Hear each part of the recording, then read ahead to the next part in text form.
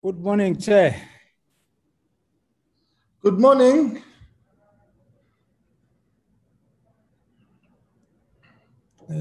Are we good to go? It's off. Well, we've got 3 minutes. Okay. PK, you will let me know when we are Okay. en route to start. Okay, I'll do that. Yeah. All right.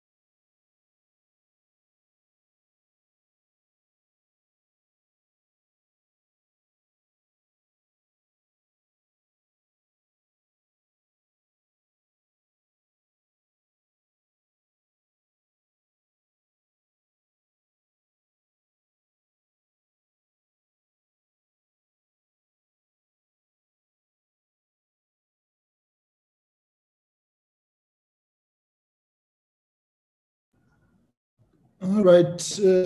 Good morning, colleagues. It's 9:30.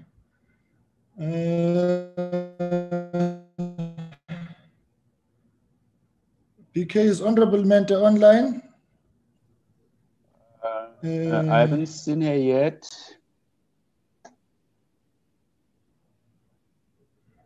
And Honorable Tulashe? Not yet. We've got yourself, Mam Zibula, Mr. Dex, and Ms. Van Minen, and Mr. Hadebe. The next 5. All right, please just check. All right, just check for me. I need those. As long as Honorable Hadebe is here, we're good to go. Just check for those two for me. Mpepecha will start shortly, Honorable Minister. I just need those two members. I just need those two members online, but they'll be leading the hearing, and then we'll be good to go.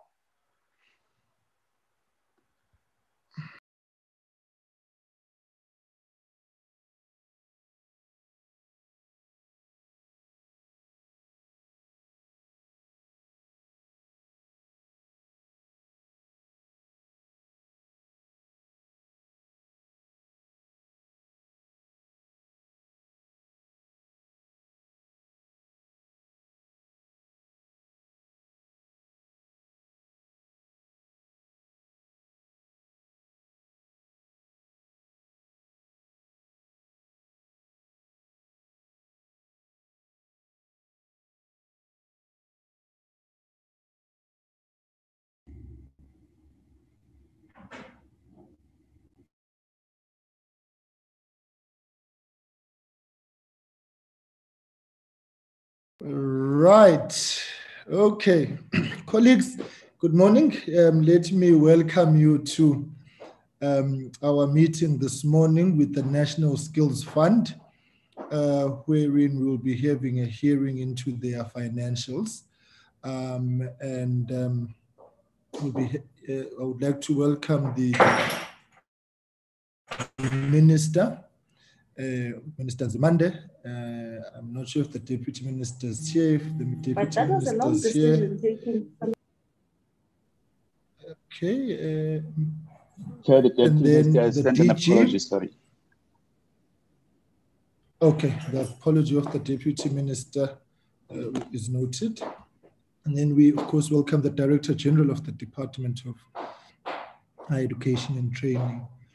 Minister, we are having this hearing because, well, the state of affairs into the National Skills Fund is one of serious concern.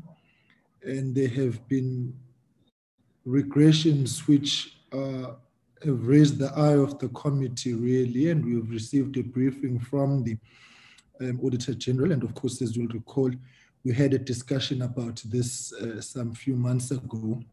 And so we felt it important then that we look into the state of affairs, really, at the National Skills Fund.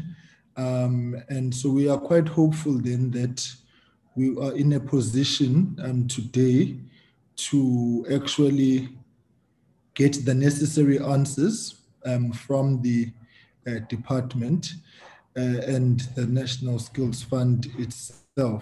So we've structured today in the form of a hearing, which I'm sure the Minister is au fait with. And then what we will do is Honorable Mente will be first off the bat, and then Mamdulashe will take the second section of the hearing. But before we start, I'm going to hand over to the Minister to make introductory remarks. And then at the end of it, the Minister will also have an opportunity to come back in. We are noting the fact that in 2015-16, 16-17, and 17-18, you had unqualified with findings. And then in 2018-19, you were qualified. And then in 19-20, you had an adverse audit outcome. And the AG has raised some almost 10 issues, really, which require. So on that score, colleagues, we will get the Minister to give introductory remarks and let us know who is here. And then, Honorable Mente, once the Minister is done with his brief introduction, you will then take it from there. I won't come in unless there's absolutely something necessary. I'd like to welcome the AG and the SIU, our stakeholders in the work that we do.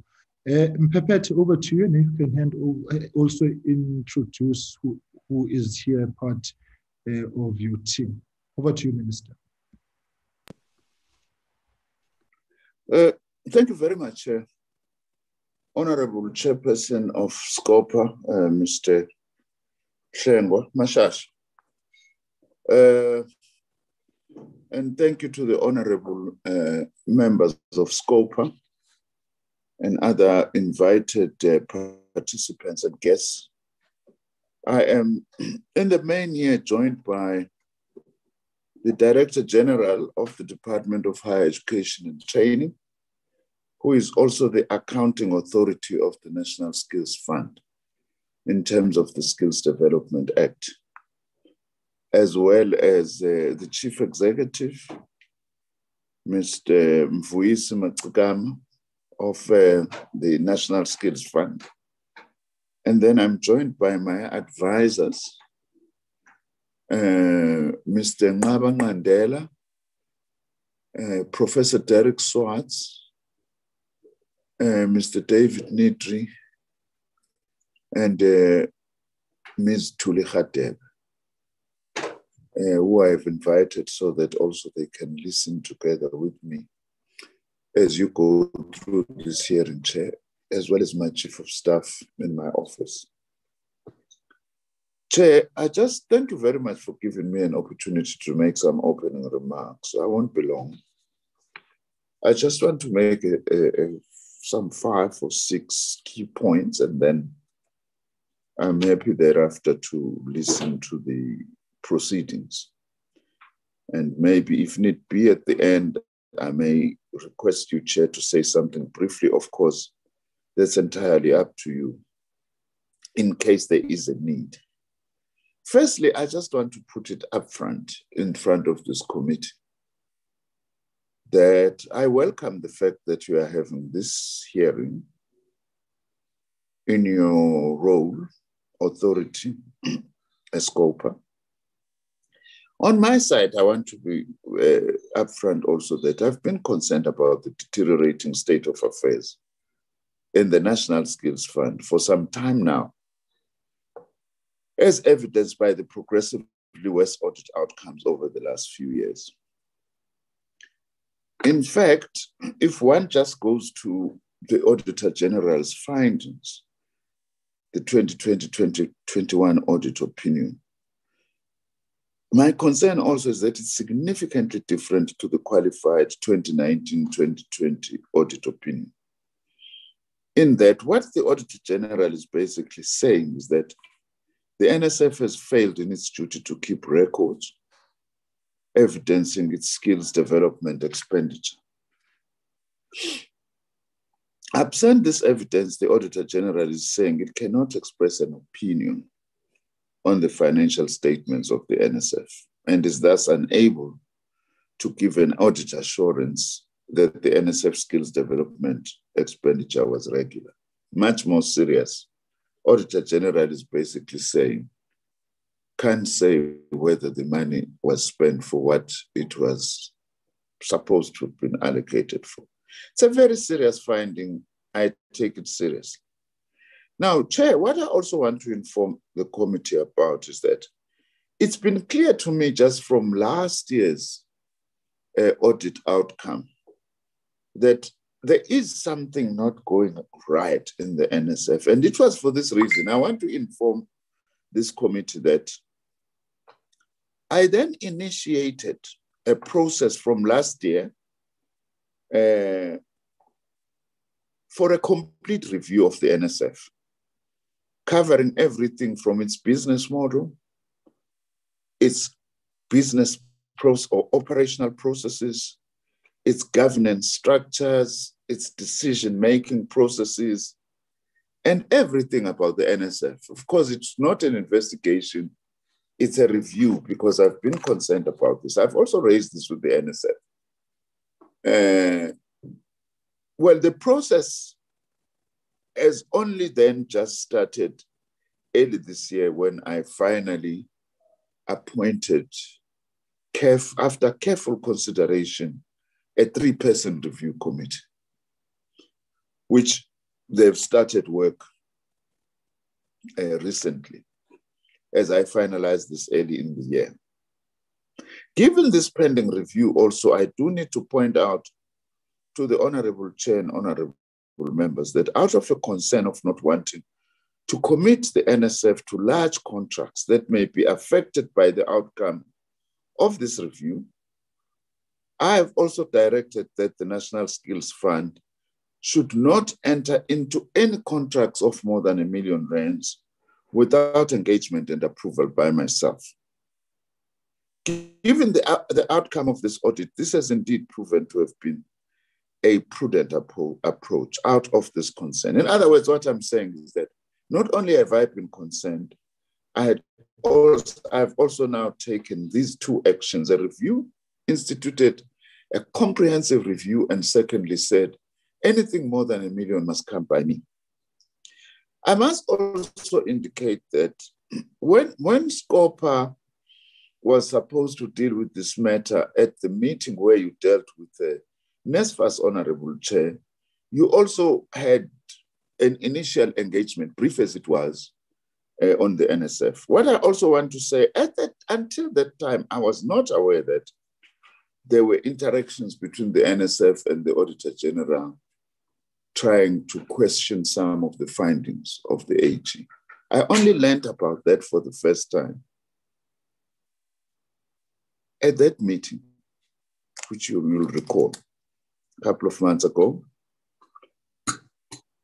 which is a matter also that I've been concerned about, because I don't know why, as the executive authority, there would be such toing and froing involving the Auditor General, the Accountant General, and the Treasury, without at least being informed that there's such a process. Of course, it was not me who was going to engage in such a process, but I should actually have known. Which then enabled me to begin to ask some questions afterwards, because I have already had a meeting with the DG and the CE of the NSF on these particular audit outcomes, including as soon as it was as last week, when I was a week or two ago.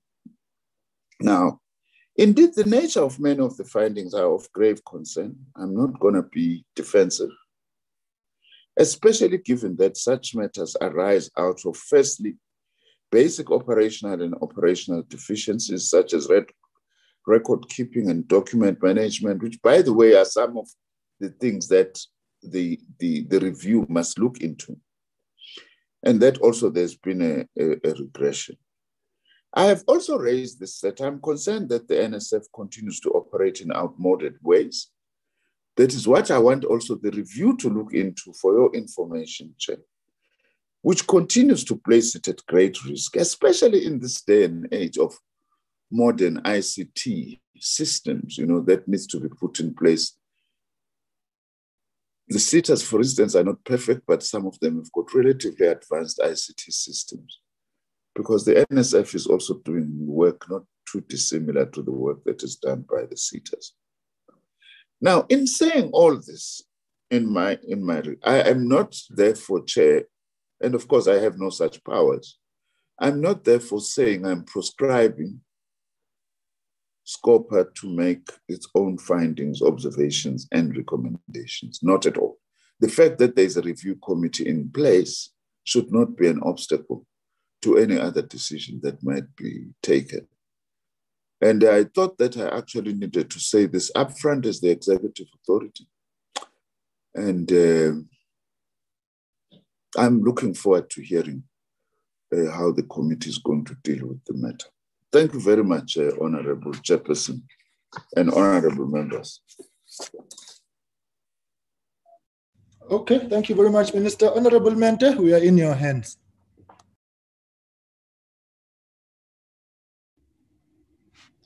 Yeah, Mandi Bulele Chairperson.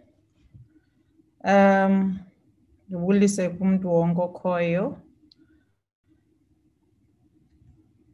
Chair, I hear the remarks of the minister, and I'm hoping that when we are closing, he would then take us through his consequence management up on the NSF and who is being held reliable for the mess that it is in now. I would like to hear that from him. I hear that he is undertaking a review. That's welcome. But when you are reviewing something, it's because of the signs that you are unhappy about all the malfunctions in the system. And therefore, in addressing those malfunctions, you ought to also take reasonable steps to rid yourselves of all the elements that are hindrances or will not help you in achieving a desired outcome. So I'm not saying he must answer now. When he is giving his closing remarks, he can tell us, or if Chair, it suits you, he can give a response now before I start. No, I think let's get the hearing first, so that does not preempt us, because okay, what we want is to probe the answers ourselves. Yeah, it may help the minister as well, as he said, so that. Right, so you just dive into the hearing. Yeah. Thank you very much, Chairperson. And there was an indication earlier on that the DG is with us. I didn't get an indication that the CFO is with us. Can I confirm that? The CEO was confirmed. I didn't hear the CFO. Is the CFO with us?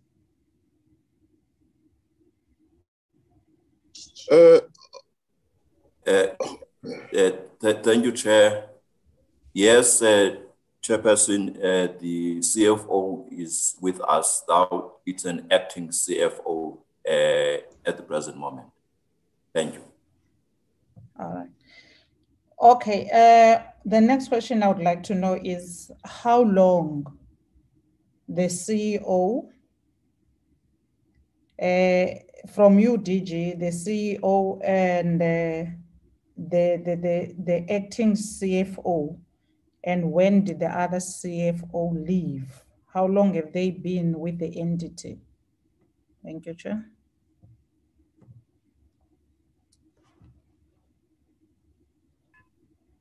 The management of NSF as constituted under the accounting officer is having a few executive positions, one of which is the CFO of which has got quite a number of staff members that are working with him or her.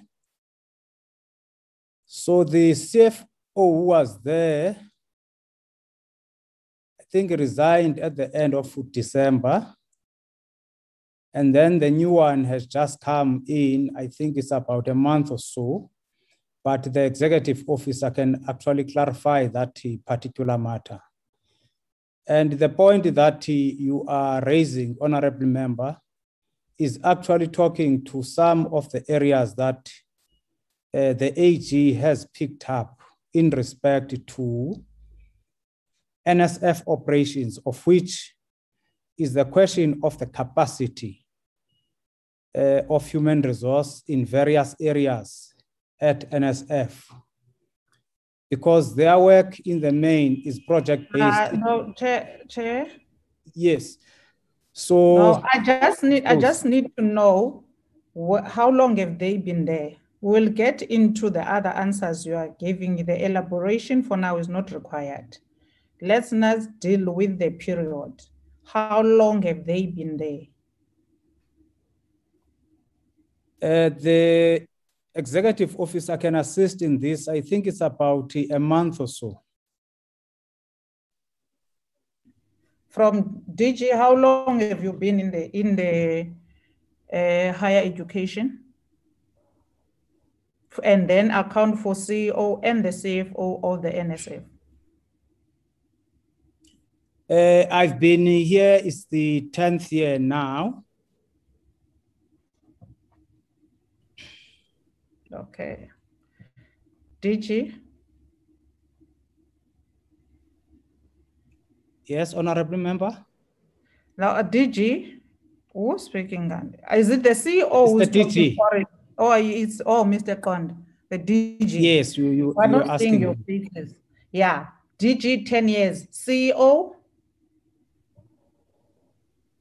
I've been here for 10 years as well. 10 years. 10 years. Okay, the CFO who left? The CFO who left was here for 7 years. When did he leave? He left at the end of December 2020. So 2020 days. Thank you very much. My next question would be, we all understand the law that governs the expenditure framework and budgeting of South Africa when it comes to the public funds. So if I take you to section 86, which is part 2 of the PFMA. It prescribes the conditions under which offenses and penalties are therefore invoked. So it says an accounting officer is guilty of an offense and liable on conviction to a fine or to imprisonment for a period not exceeding 5 years if that accounting officer willfully or in a grossly negligent way fails to comply with the provisions of Section 38, 39, or Section 40. Do we all agree?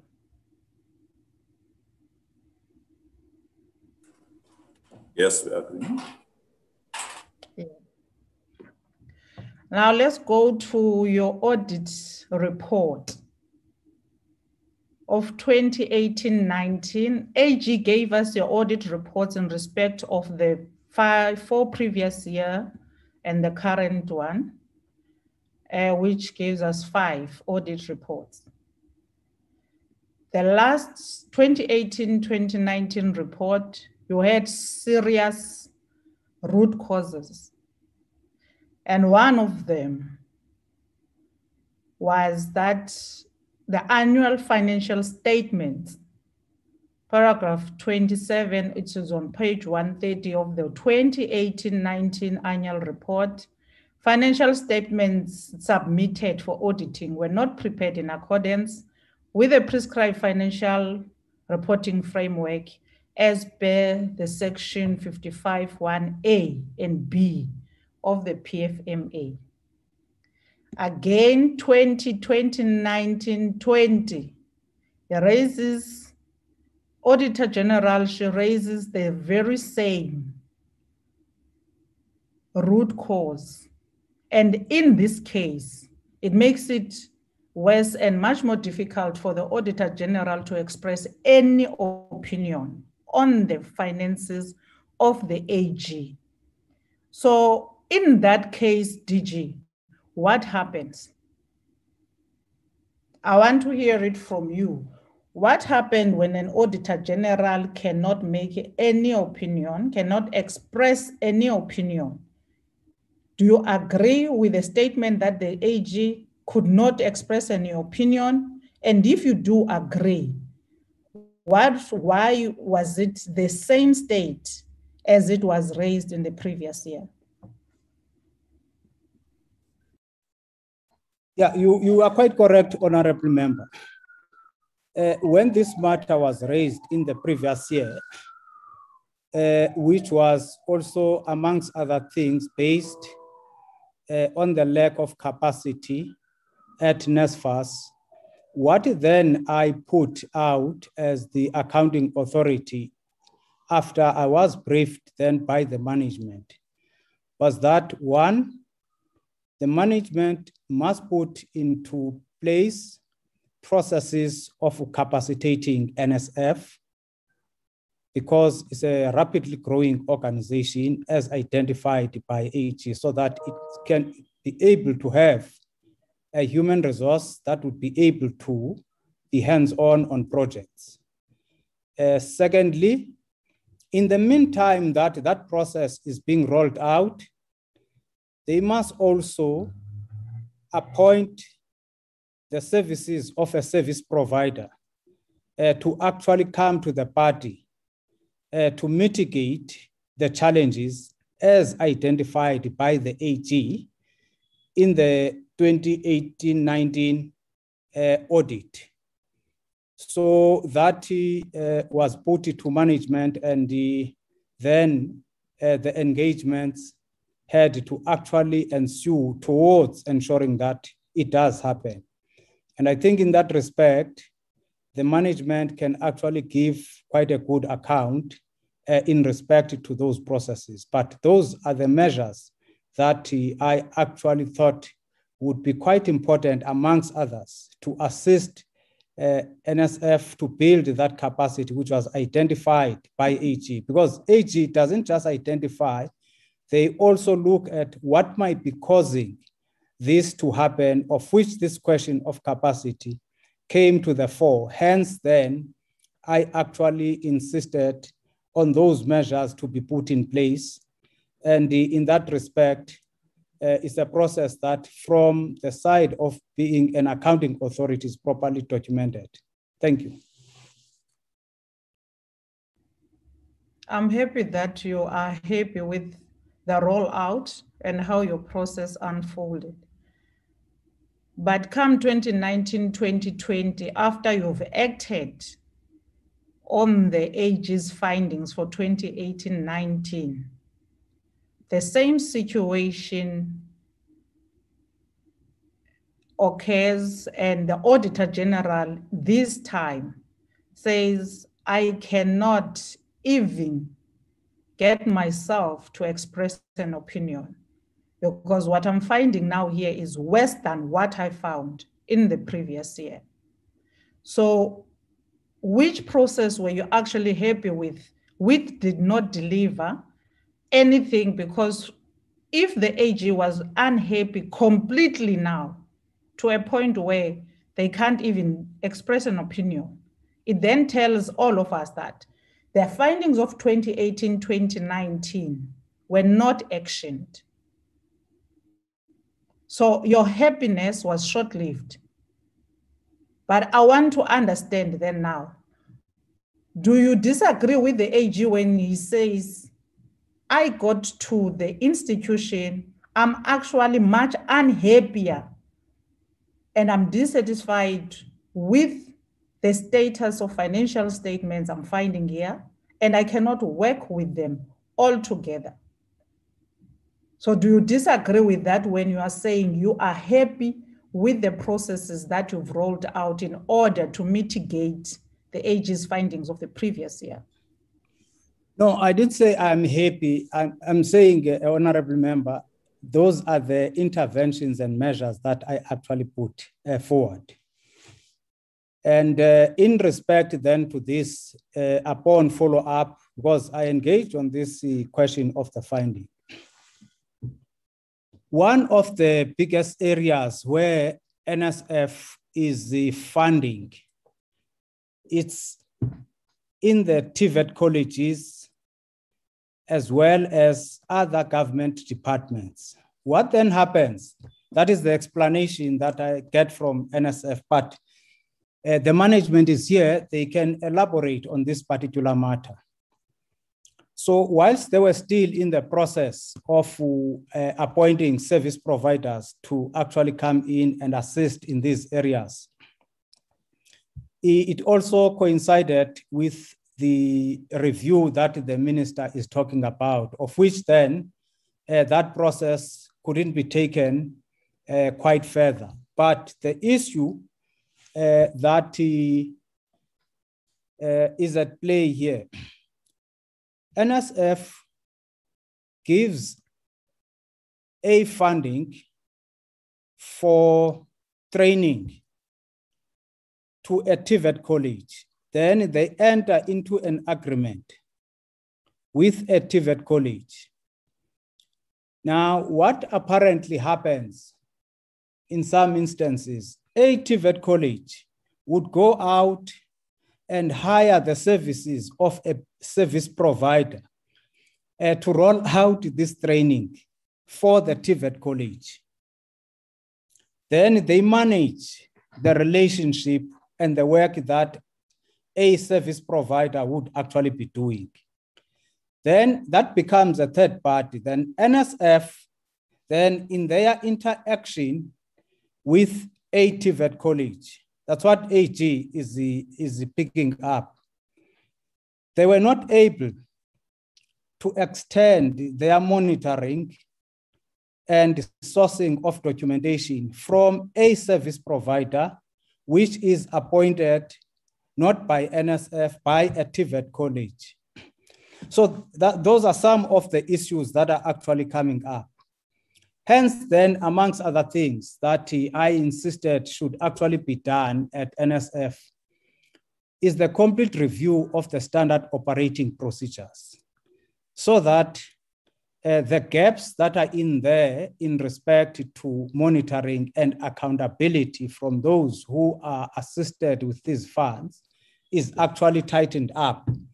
But it's the space then that the management would be having more substance on, because on operational matters at NSF, I do not feature. I feature insofar as ensuring that the required policies and governance issues are actually addressed and attended to.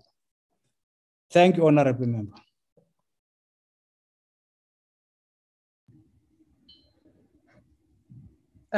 DG, I'm hearing you, and I think we're going to agree, me and you. 15-16 annual report, 16-17 and 17-18 annual report. The institution of NSF had qualified audit reports with findings. But you started regressing 18-19, 19-20. You were there for 10 years. So this whole life, this 5 years has been within the institution and you've been there. For you to have implemented whatever new processes you implemented, there was a regression. And what are those areas of regression you've identified and corrected? Let's just say we can accept that you regressed 2018-19 and the minister came in, started his process to assist. But then it became worse. But 3 years prior, there were no major issues. There were issues, but there were no major issues. What went wrong, DJ? The explanation I got from management when I was actually probing this matter, one is that the volumes of projects grew exponentially. The capacity of human resource, especially in the project management unit as well as in finance, remained very minimal. Thirdly, the approach of AG, which I think is good, that identified NSF to be one of the entities that would be introduced to a new form of auditing by AG, which is risk-based, meaning therefore the manner in which they are auditing, it would have a drastic departure from what they were initially processing, because you'll find that some of the issues that they have been talking about in terms of the findings are the issues they looked in the prior years and they didn't have a problem. But this time around, because of the new approach they are adopting, they have picked up some gaps that require a follow-up.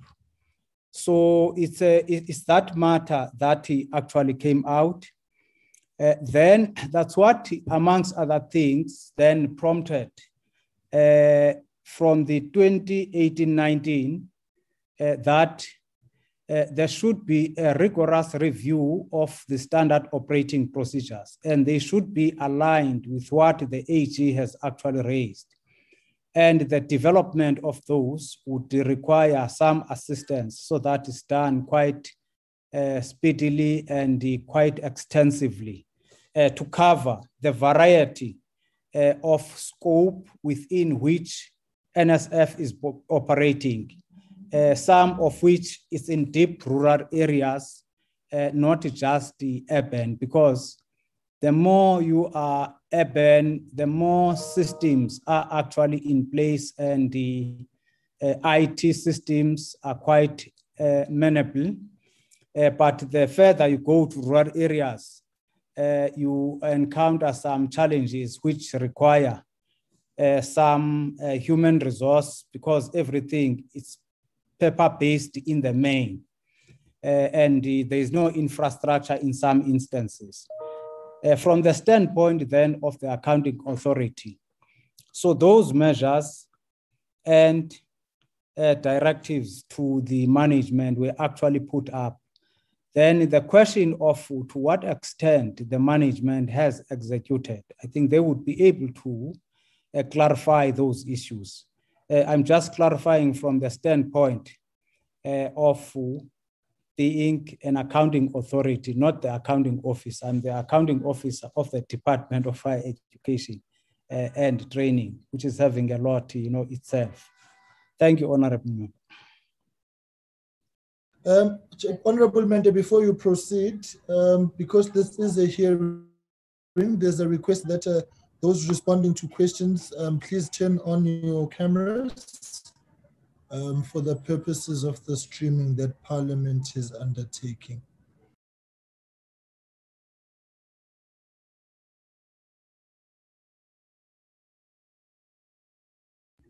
You can proceed, Honorable Member. Nkosi Chair.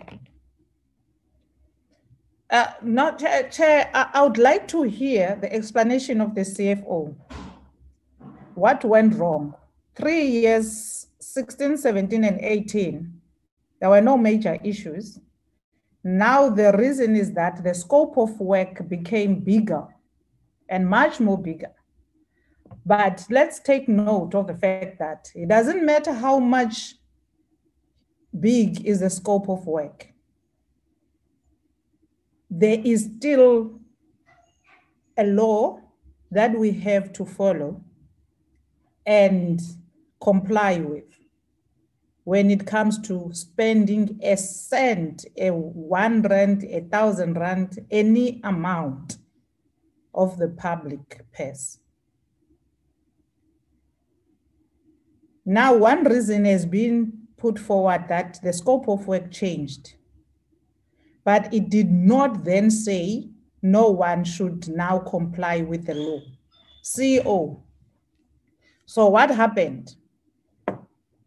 The scope of work changed, but AG could not express an opinion now in 2020.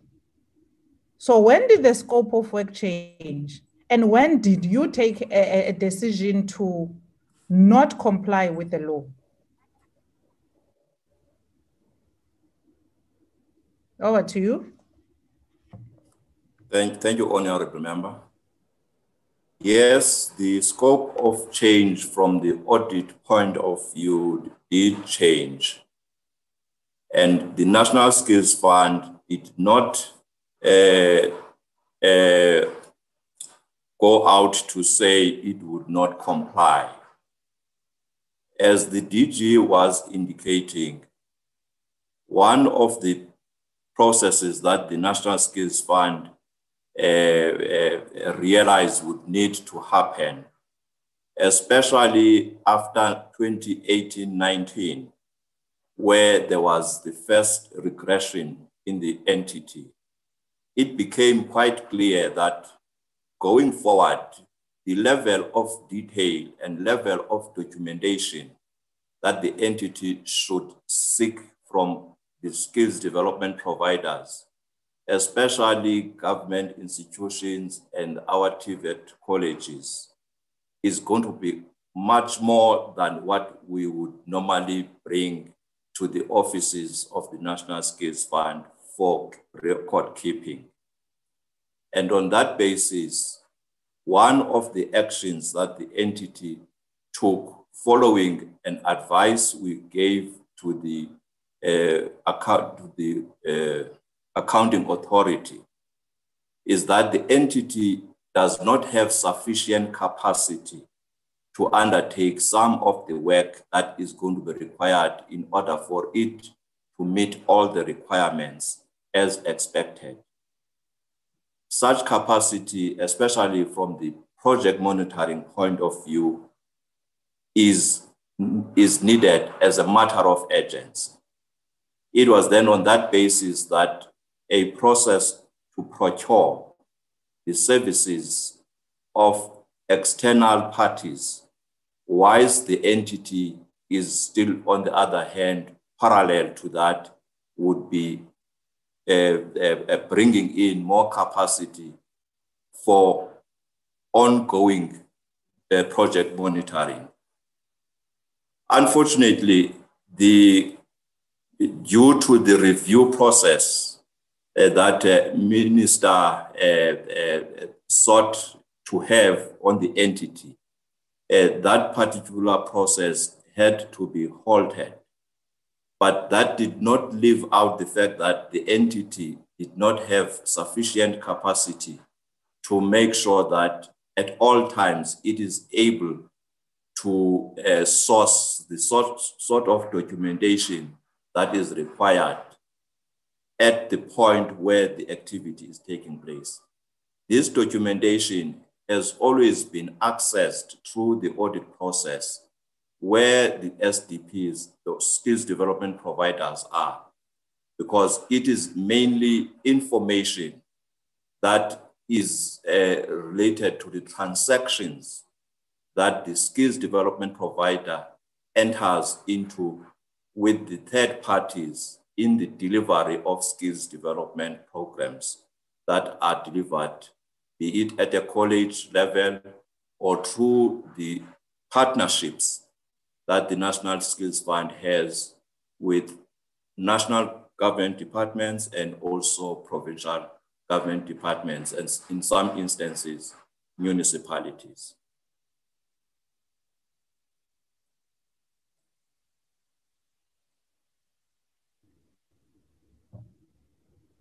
Now, I hear you, the CFO, but my question is still not answered. And if the scope of work becomes bigger, it means more projects are added. And we are all welcoming the fact that this was mostly based on the TVET infrastructures. We are big fans of education, that's fine. But it does not exonerate anyone from doing the right thing and account for any expenditure.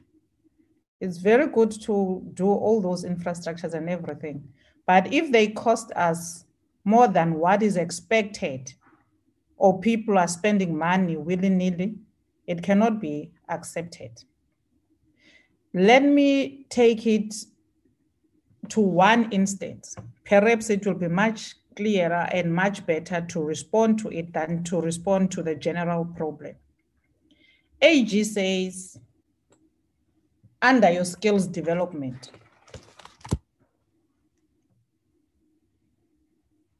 $2.5 billion could not be accounted for. That's on 2020 annual report. 2019 annual report, the same finding was made at 2.4 billion. He further makes a clear indication that out of the indicators that you have and the targets you planned, out of the 22 of them under the skills development, 13 of the 22, there was no evidence that the money was spent, and nothing could prove what you say you have done. That raises a very serious concern, knowing how corruption is in South Africa. Because it starts by refusing to show or producing an invoice in which you have spent a money as proof that indeed you've covered expenses for government in a project assisting the people in terms of service delivery.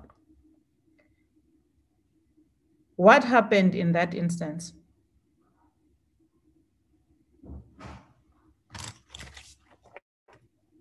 Why were there no documents to prove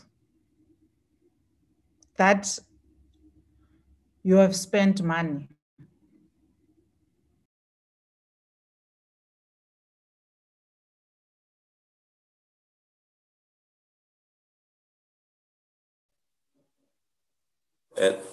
Thank you, Honorable Member.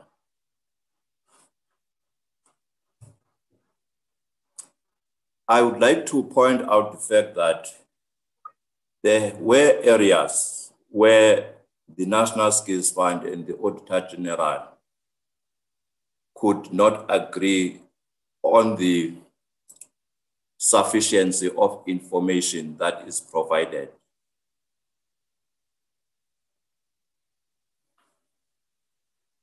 All the evidence relating to the expenditure that is incurred by the National Skills Fund is available. Part of it is kept in the National Skills Fund, specifically the invoices that are between the skills development provider and the National Skills Fund, as outlined in the MOA. And the evidence is then verified on a quarterly basis by the National Skills Fund. And that verification happens through the visit exercises before the project manager signs off on any quarterly report that then gets processed by the National Skills Fund. Both finance information relating to that particular project when it has reported, and also performance information. Upon that verification, there is a triggering of either a payment or a non-payment, and in other instances, it would be a non-compliance with that particular skills development provider. And whenever non-compliance is found in the process of verification, that particular skills development provider is meted with consequence management letters that outline the areas where the skills development provider has not complied with what is required in terms of the MOA entered into between the SDP and the National Skills Fund. No payment on the records of the NSF has ever been made without this particular process. The report received from the activities undertaken by the skills development provider, and that report being verified by the project manager, and the project manager undertaking the site visit, in which in the site visit, part of the work that is happening is the verification of the invoices, particularly those invoices that the National Skills Fund has no direct control over, because it is an interaction or a contract between the skills development provider and the third parties that work with the skills development provider in the provision of the skills intervention. So insofar as the expenditure that is associated with skills development implementation in the National Skills Fund, these reports that make up our quarterly monitoring are in place, are there, but we do agree on the fact that some of the evidence that the AG required, we were not able to present it to the AG only on the account of the fact that that information has never been collected by the NSF to sit in the offices of the NSF. But through the invoice verification exercises, which during other audits that have been undertaken by the Auditor General, such invoice verification at the point of the skills development provider has been undertaken, and such invoices have been proven to be valid and related to the activities of the skills development provision. Thank you, Honorable Member.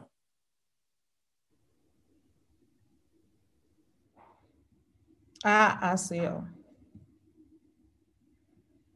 There is two defense mechanisms we've just indicated. One being there is a level of a service provider that works with whoever is implementing a project for you.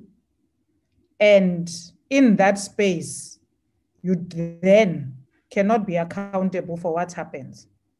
Number two, you say where any official cannot produce proof that they have utilized the state money, there are consequences meted against those individuals. But at the end, you're saying you found everything and it was found to have been conclusive evidence that money was found. But AG has got a contrary belief and a finding that's completely opposite to what you are saying. So in a nutshell, you are saying you've done everything and the AG's finding is not what is within the status, according to your knowledge, of your institution. So which one is which?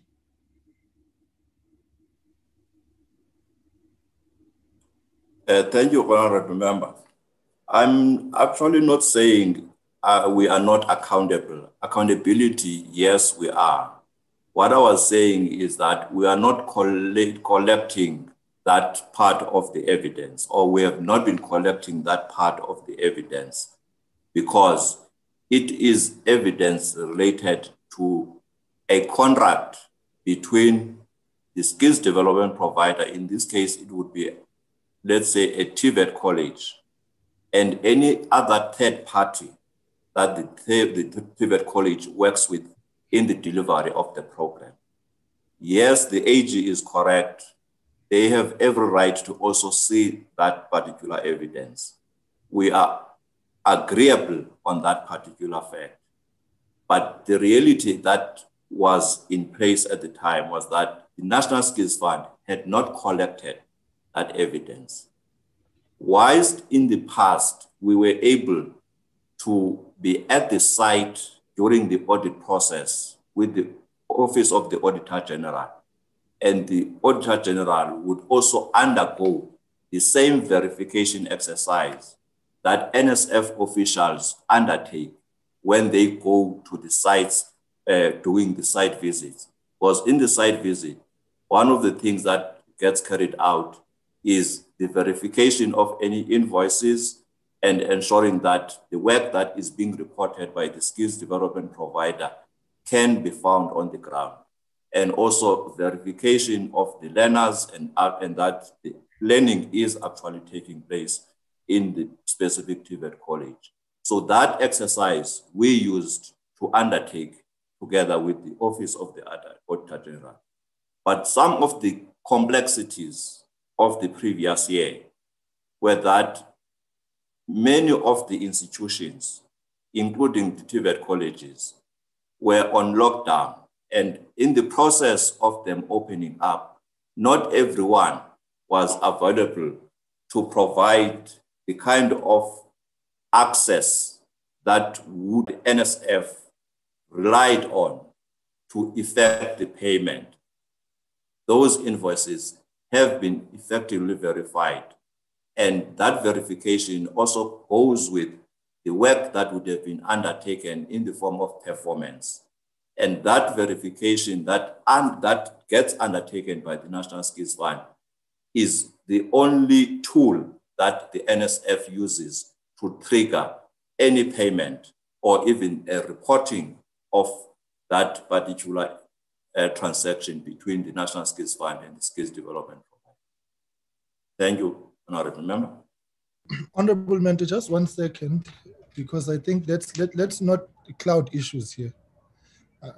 So that CEO, in 2018-19, you had findings on accruals, trade and other receivables, reliability insofar as predetermined objectives is concerned.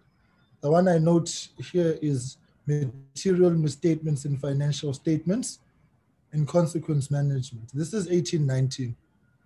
All those issues and more were repeat findings. So the issue about this being locked down and that doesn't hold.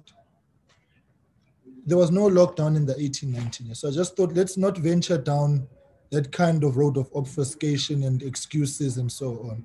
These are repeat findings. And so now when you try and sort of want to create a narrative for understanding insofar as lockdown was concerned, whereas there was even extensions provided in National Treasury made announcements to this effect that there would be delays in the submissions and so on and so forth. It was precisely because it had to accommodate the reality that we're in a lockdown. But be that as it may, these are repeat findings. So I just thought I want to make that point so that we are on the same page, that as this committee, we are not accepting any reason anchored in the so-called lockdown reality. Compliance is compliance, and the space for agility for you to find yourselves in this environment was created. And if you are unable to do so, that on its own speaks to shortcomings on your part. All right, thanks, Honorable Member.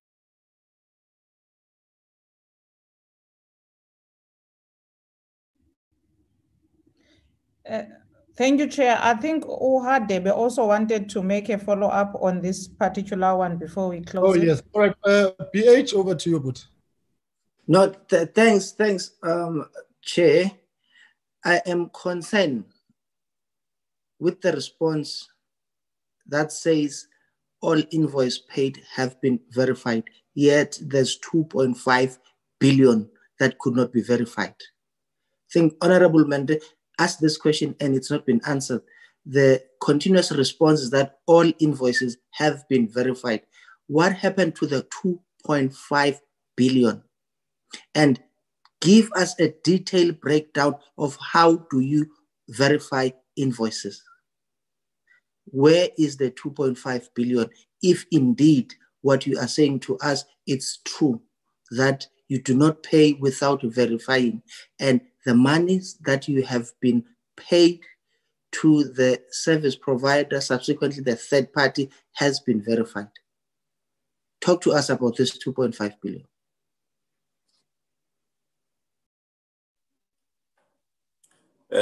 Thank you, Honorable Member, and thank you, Chair. In relation to the first matter that the Chair is raising, yes, Chair, we are not using the matter of the lockdown as an excuse, not at all. And also the findings related to the 2017-18 financial year, where it talks about at the, let me check.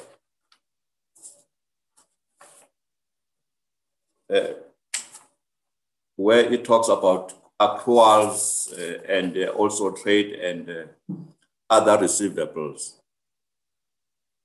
These ones in the main relate to non-reporting by some of the skills development providers that the National Skills Fund uses to deliver on skills development.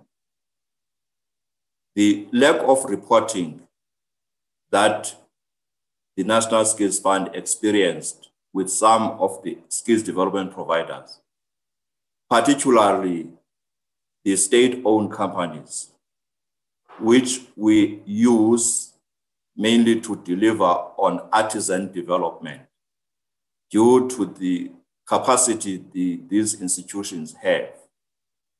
A number of them were not reporting and were not reporting on time, mainly due most of the times to the fact that they have been delivering on what is required by the National Skills Fund and provide us with certificated learners who have passed trade tests for their respective artisanal programs. However, from the point of view of reporting, we struggled quite a bit, resulting in many of these accruals that we had to recognize in the books of the National Skills Fund, also resulting in trade and receivables that we had to recognize in the books of the National Skills Fund, because the monies that would have been paid by the NSF to some of these state-owned companies would not be recognized as an expense until a report is received. Many of them report only on the completion of the training that the National Skills Fund has paid for. And upon that reporting, the NSF is then able to transfer this trade or this trade and receivable that it has recognized into an expense, recognizing the fact that the delivery has taken place, certification of learners has happened. Yes, you are quite right. It's a repeat, a finding which still remains, because we still do work with these institutions, and many a times they do not report on time, even though they do undertake the exercise up until a point where they now want to claim from the National Skills Fund, which is mainly the only time that they tended to report. So in this instance, the NSF has also issued a whole lot of non-compliance letters all the way to the highest officials in these different institutions. And we have received a lot of reports, and as a result, if one looks at the current year insofar as trade and other receivables and accruals are concerned, there has been significant improvement. Such improvement is also recorded in this current year of 2020-2021. On the matter of the 2.5 billion that the AG indicates that it has not been accounted for, what we are saying is the contracts that the AG looked at during the 2019-2020 period are the same contracts that were looked at in 2017-18, because over 60% of the work that we do it with TVET colleges, and the other with the 26 universities, and the others probably less than 10% with skills development providers. The TVET colleges contracts were entered into, which is the phase 2 of our engagements with TVET colleges in the rollout of occupational programs. The phase 2 started in 2017. And when we went through the audit process, the documentation that proved the existence of an activity of training of young people was provided. The same that we used in 2017-18 was also the same one that was used in 2016-17, similar one that has been used in 2018-2019. Most of those contracts that we have with the TVET colleges only came to the end in 2021, which is at the end of 2020, because the NSF is starting the third phase of that rollout of occupational programs with TVET colleges. The difference, which is what I tried to explain, insofar as the approach of the AG, which is also what the DG tried to explain, is that the National Skills Fund going forward, which is something also when we picked up in the audit of 2018-2019, already indicated that there is now going to be a requirement for the National Skills Fund not to only utilize the information or the invoices that it receives from the skills development providers as the proof of payment, but we also need to go deeper to underlying source documents, which would therefore include any other source document related to the delivery of the service that the NSF pays for. According to the circular that we then sent to skills development providers, we outlined that these underlying documents,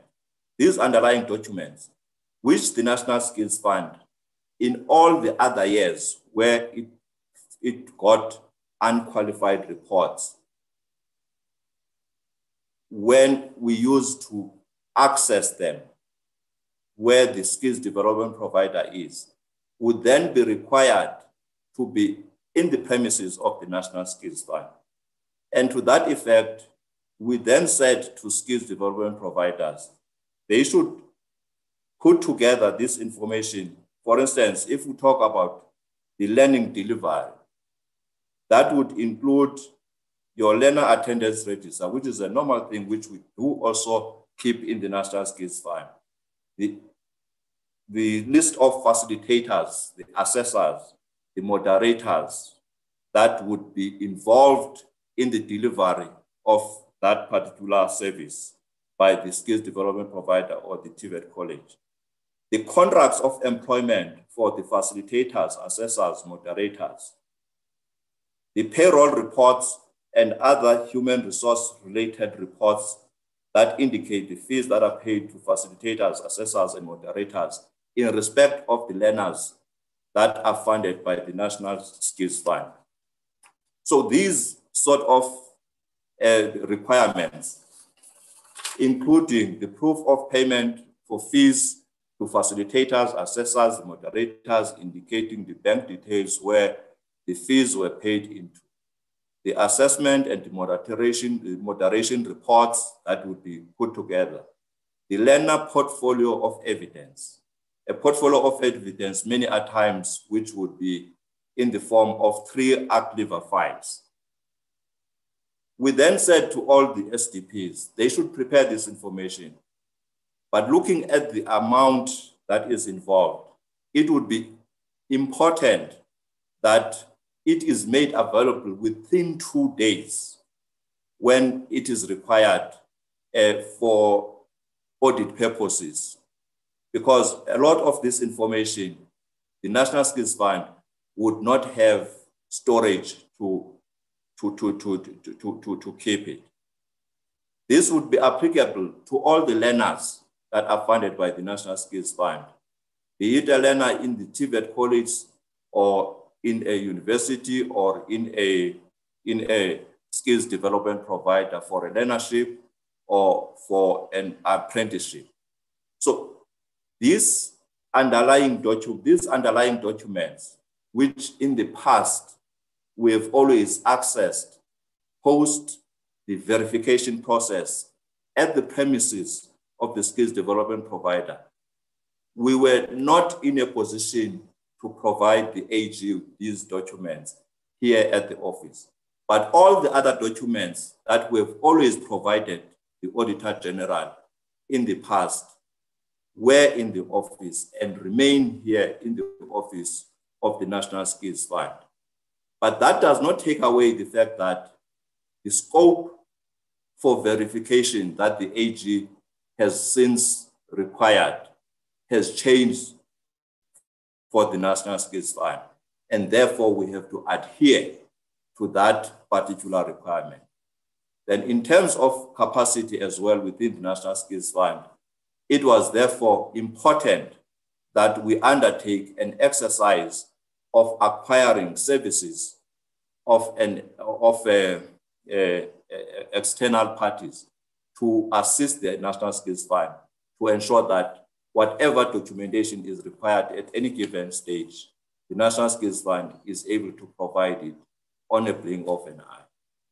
So that is how far we have gone as the organization in trying to meet the enhanced standards from an auditing point of view, which we truly appreciate. We are not saying that there is anything wrong in the new approach that has been adopted by the Office of the Auditor.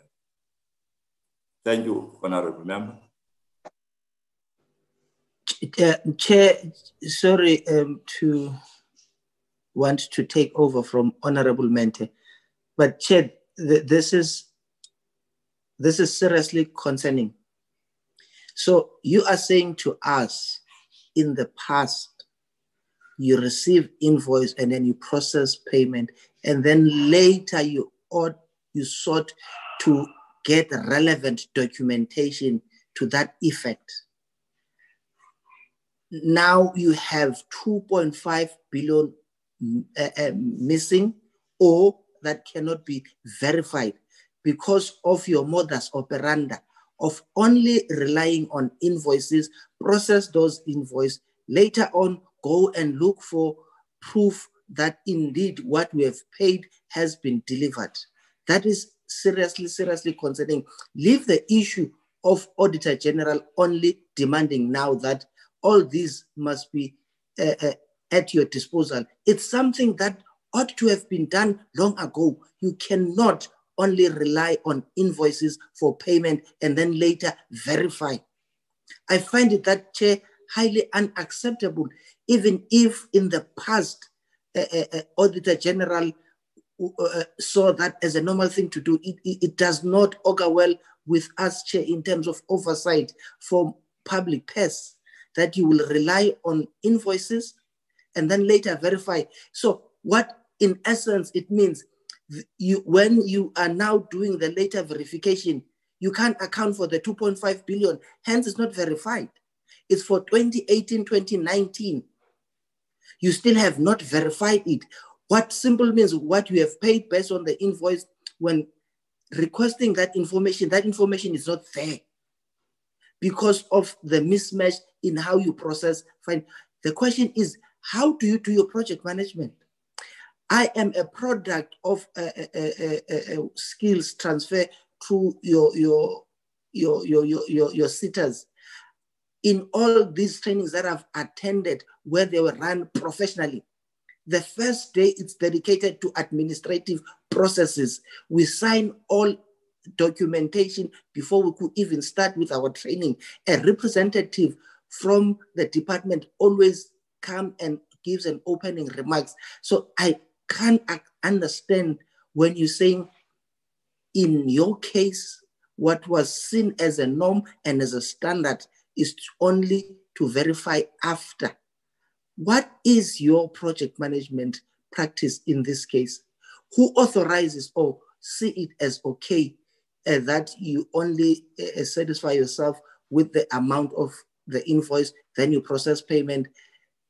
What is clearly an evidence here is that 2.5 billion you could not verify.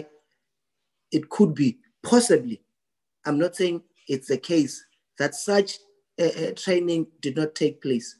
How long are you going to take to verify this 2.5 billion? Thank you, Chair. I'm no longer going to this.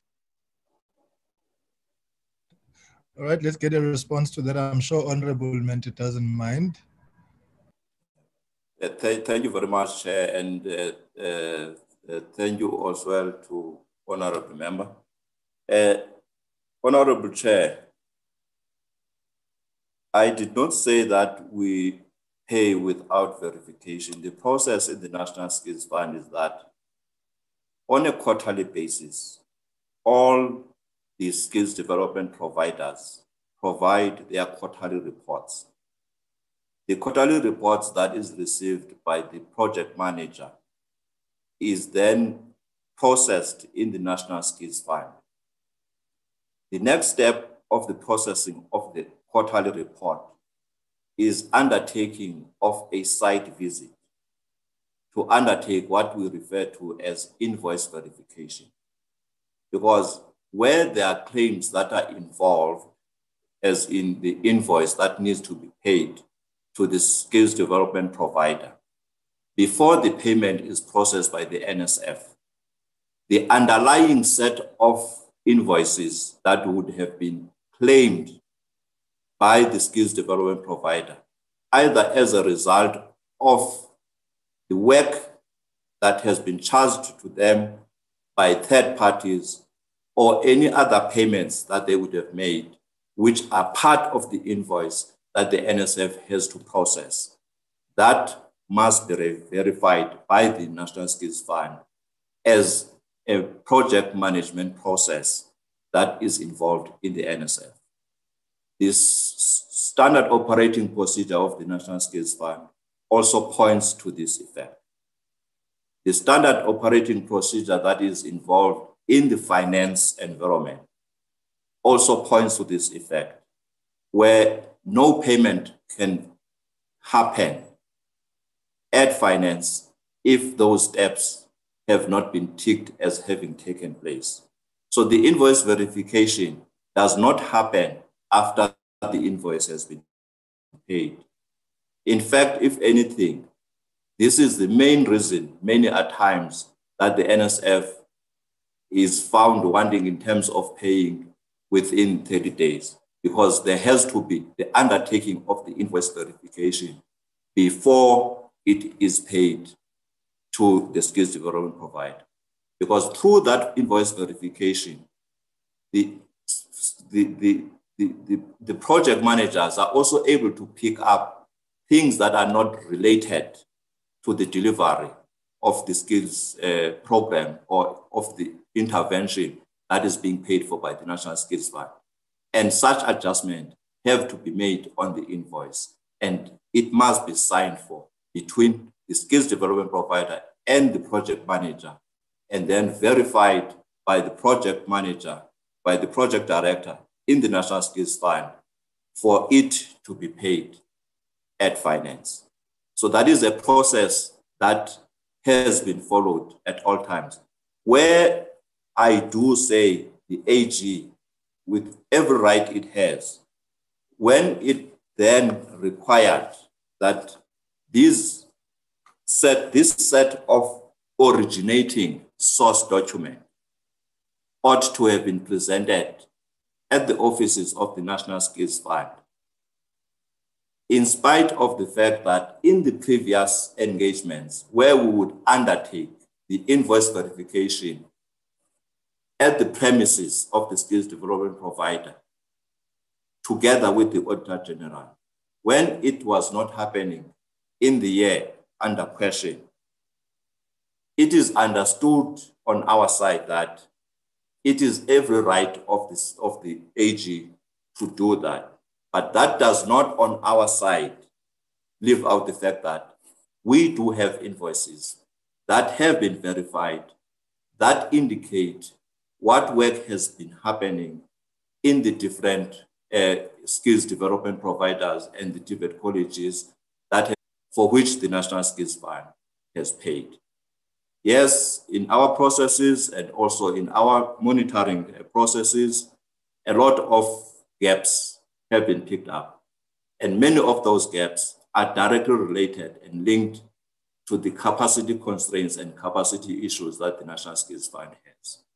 Hence also, we rely a lot on working with the partners that also are governed in terms of the same PFMA, which is our TVET colleges, these state-owned companies, and also the government departments, who also are on ongoing basis provided with a practice note that exists between the National Skills Fund and National Treasury that guides these institutions that receive funding from the National Skills Fund in terms of how they should account for it, both on their end and also insofar as the National Skills Fund is concerned.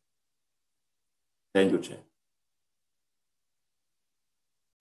Honorable Mente, back to you. Thank you, Chair. Now, see also, if this is your explanation now, are you saying the AG did not acknowledge the existing invoices or evidence to prove that you have spent the 2.5 billion?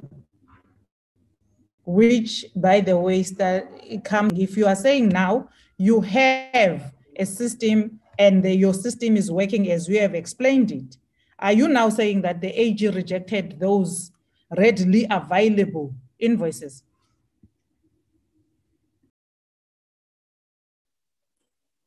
Thank you, Honorable Member. No, the AG did not reject the documentation that we provided.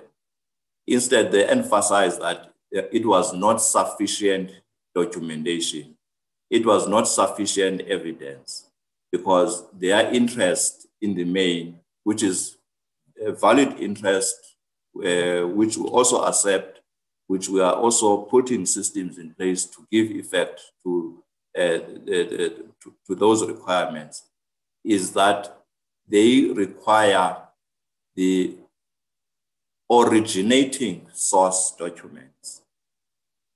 The originating source documents, which would include any work that would have been undertaken with the third party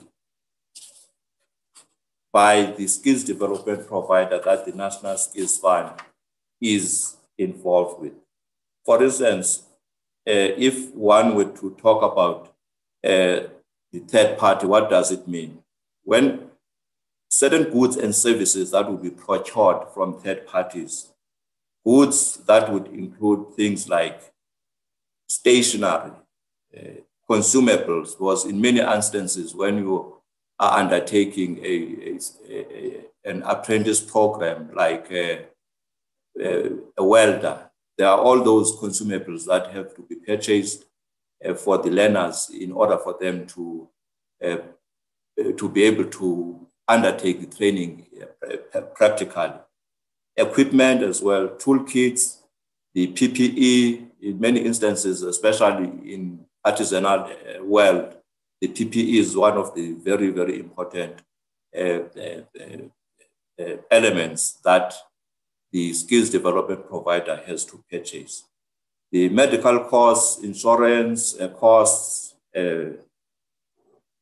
these are the things that all skills development providers would purchase. And many a times, when they purchase these things, if we talk about a college, the college that has National Skills Fund students, they do not only host NSF students, they also have their own students that are funded through the National Fiscus. They also have other players who have students in the TVET colleges. And when colleges purchase all these items, they don't purchase them specifically for NSF learners. NSF learners in a particular college, maybe 1,000 learners, maybe scattered in the different campuses. Colleges and other many skills development providers, when they undertake a purchase of goods from third parties, they purchase them in bulk and provide them for the delivery of training in their premises for all the learners. And when they deliver a particular course, even the facilitators, assessors, and moderators, they don't give a lecture to to an NSF student only. They give a lecture to a variety of students that may be coming from different funders, including those that are funded through the fiscus.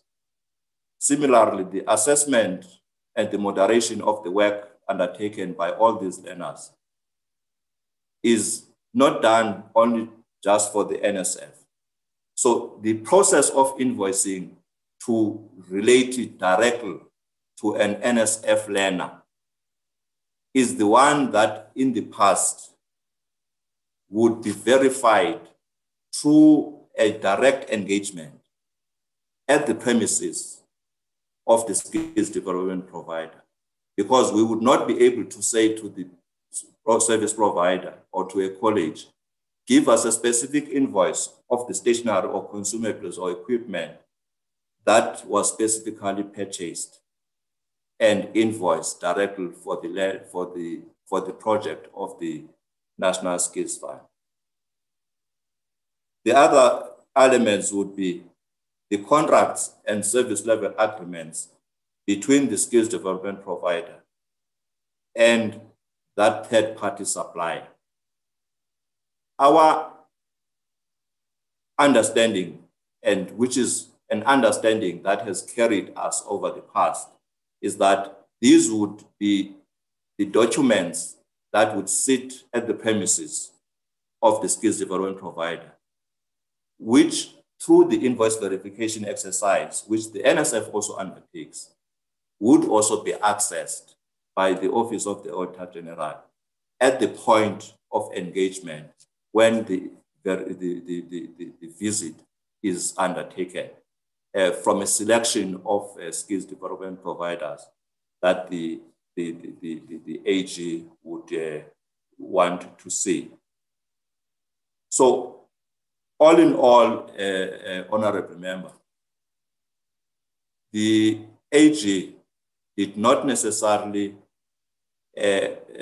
say the information is immaterial, other than to say for them it was insufficient evidence because it lacked this further detail, since we do not have this detail in the premises of the NSF.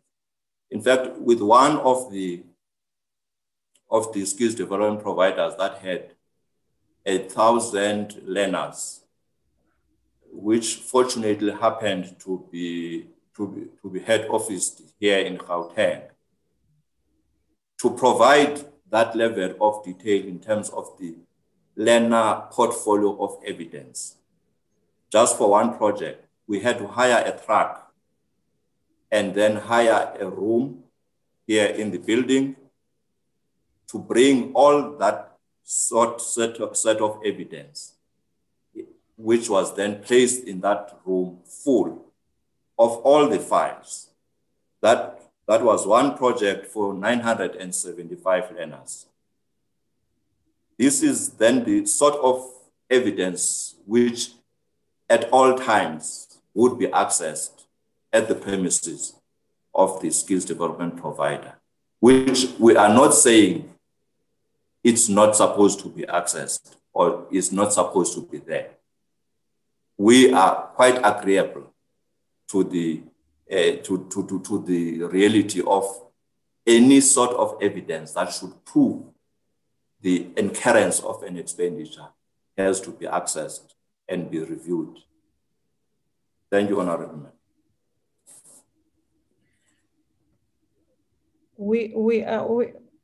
We are circling in one place, and we are agreeing with you that it should have been there, because prior years did not have major issues as far as your financials are concerned. But these 2 last years, you started having issues of serious nature that the AG cannot even express an opinion. And you agree now that those documents should have been there.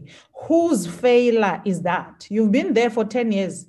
You know the standard practice, and you know what is required by the AG. Hence, you have never had major issues before.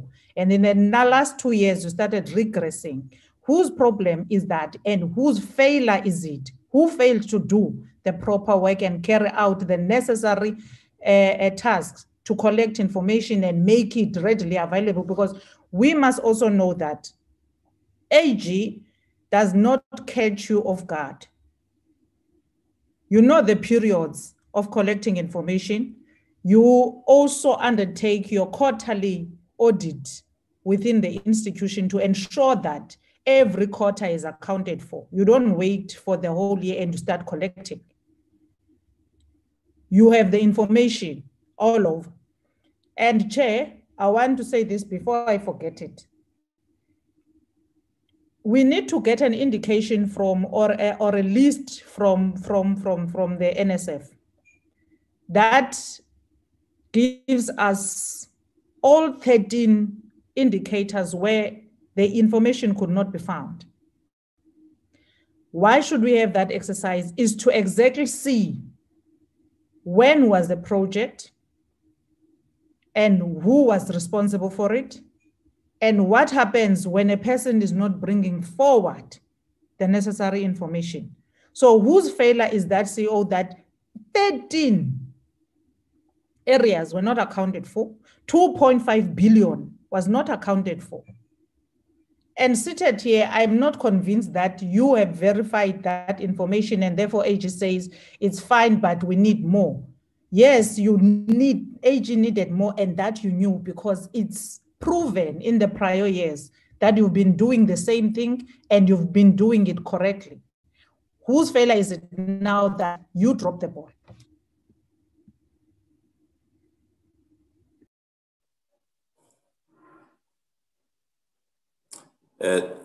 Thank you, Honorable Member. Honorable Member, on this part, the signals in 2018-19, in terms of how the approach going forward is going to be, and also what documentary evidence should now be at the premises of the NSF,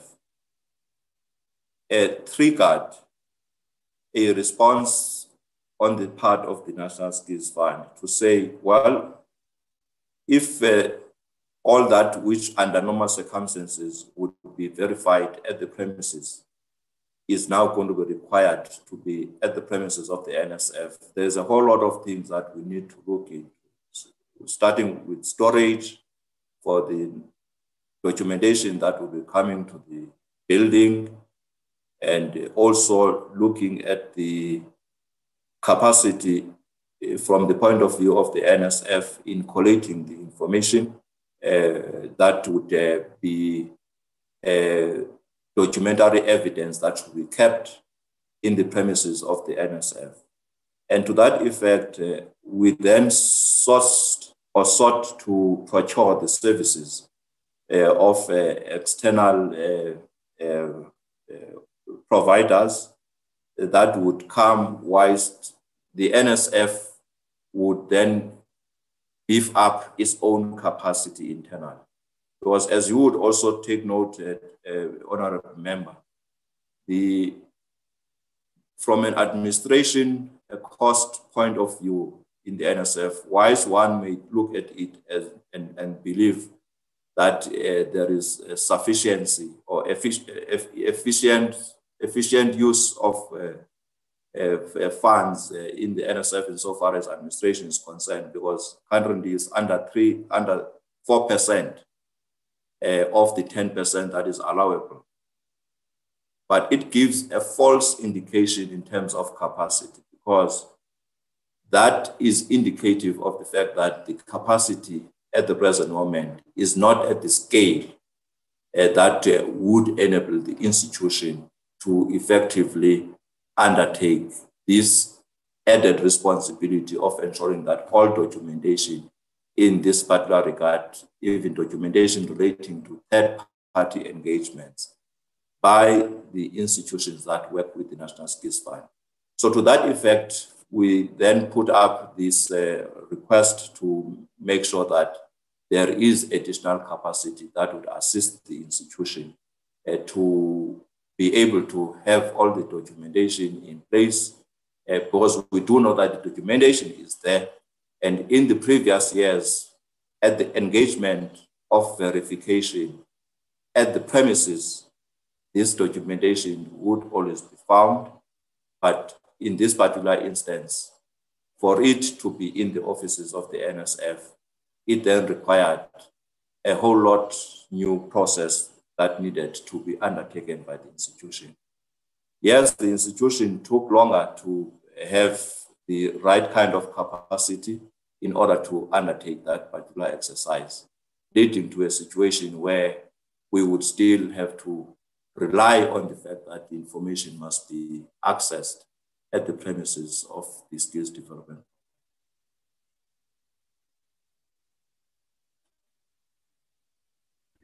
Chair, I'm just hoping that the AG is here. I need AG to clarify something. When we met with AG, there was an indication that they have done site visits to obtain certain documentation. Because now the explanation is shifting that AG wanted the information to be at the NSF offices, not as it used to be when they couldn't find anything. Can AG confirm if they had undertaken the site visits and found the documentations on sites, or even when they have gone to the site visit, they did not find the required documents to prove that money was disbursed and that money was also utilized according to the prescripts of the PFMA?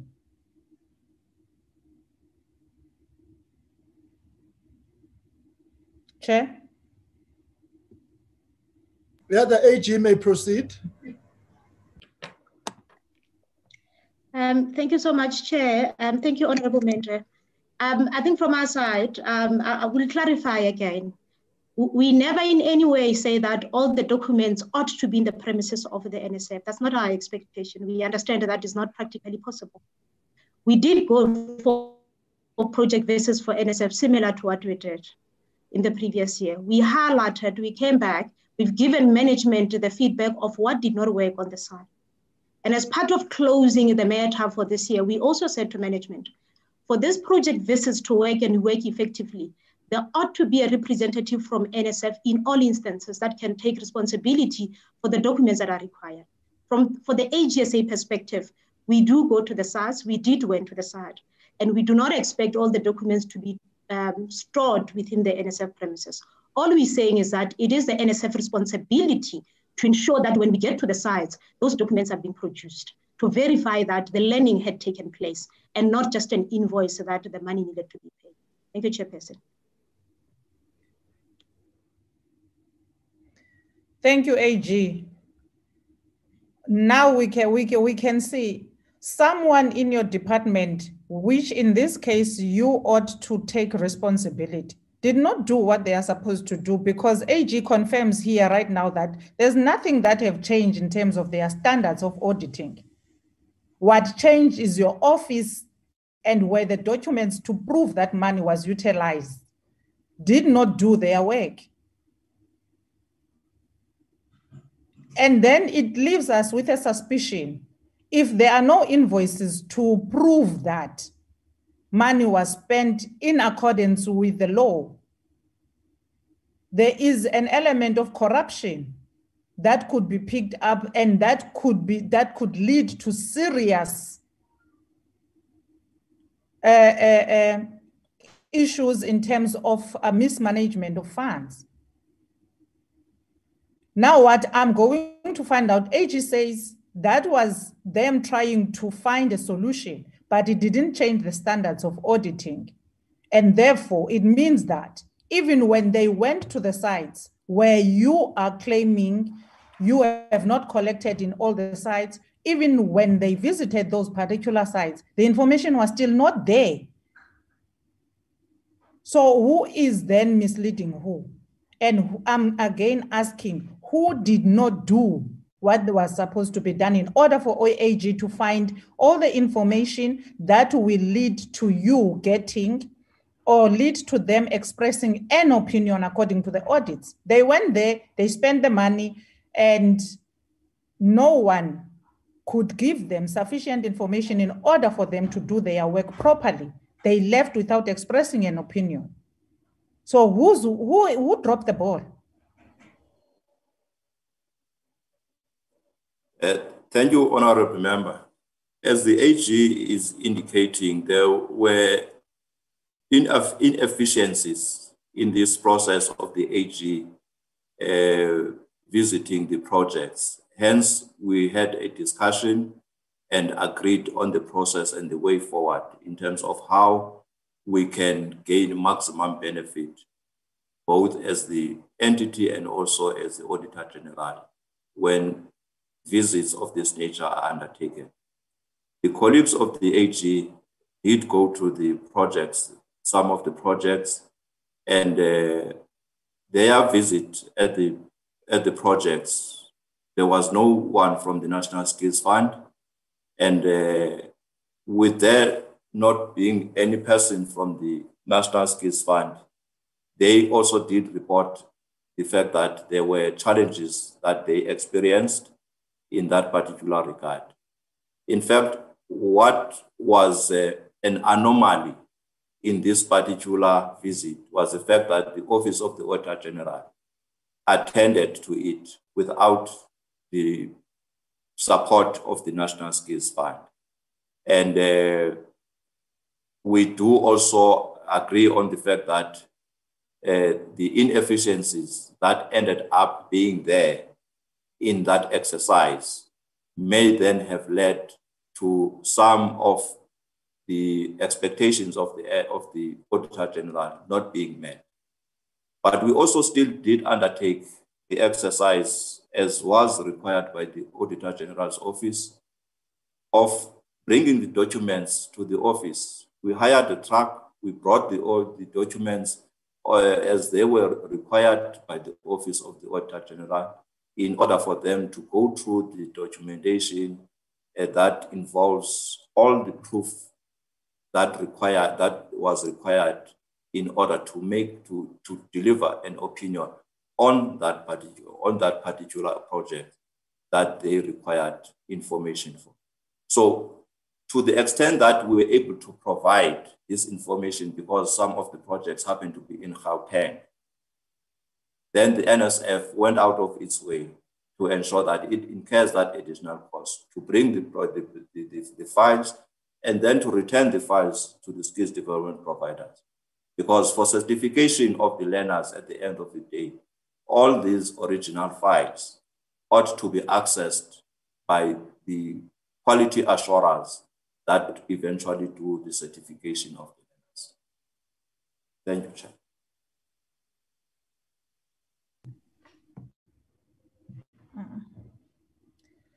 Chairperson, I just want to bring it to your attention that everything we ask, there's a new answer for it. And it's unfortunate then that we are not even in the physical meeting where probing is much better than these screens. I think we need, because AG could not make an expression and cannot give us any conclusive evidence of how the money was spent within this institution. And therefore, failing which we need to get a certain investigation happening in the NSF. I hope the minister is still here, because now this leaves a very bitter taste in my mouth. I can't even continue to ask about the project approvals that were not done in accordance, because that is also going to be shifted on. It's a project that took place somewhere and those documents were not sufficient for the AG, but according to us, we did it correctly. It also goes to improper record keeping. That is also going to be shifted to the same thing. So the root cause as the AG for them not to express any opinion has an answer. But that answer is not to the satisfactory, of this committee and also myself, my observations is that I'm not satisfied. If they say they have done it, in one of their answers they provided on their document was that we have started the deferred expenditures, accruals, creditors, everything, and we have submitted all these documents to the internal audit on the 19th of April, 2021. That's after the AG has done everything, and the AG says there is a huge concern where NSF is concerned, and we cannot work with their financials, but they claim to have financials. I think the Office of the Minister and the DG, we need another investigation into this particular institution, because I'm not satisfied with the answers.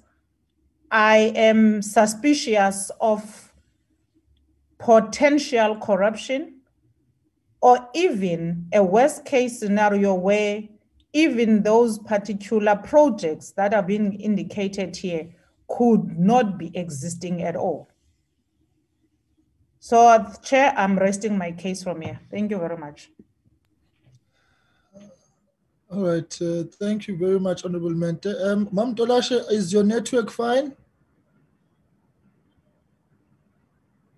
All right, let's take Good morning, okay. Honorable Chairperson, Minister, honorable members, officials. Good morning. Honorable Chair, my network is not as good today. However, I am going to try my level best. Let me start by thanking you for allowing me to be part of this.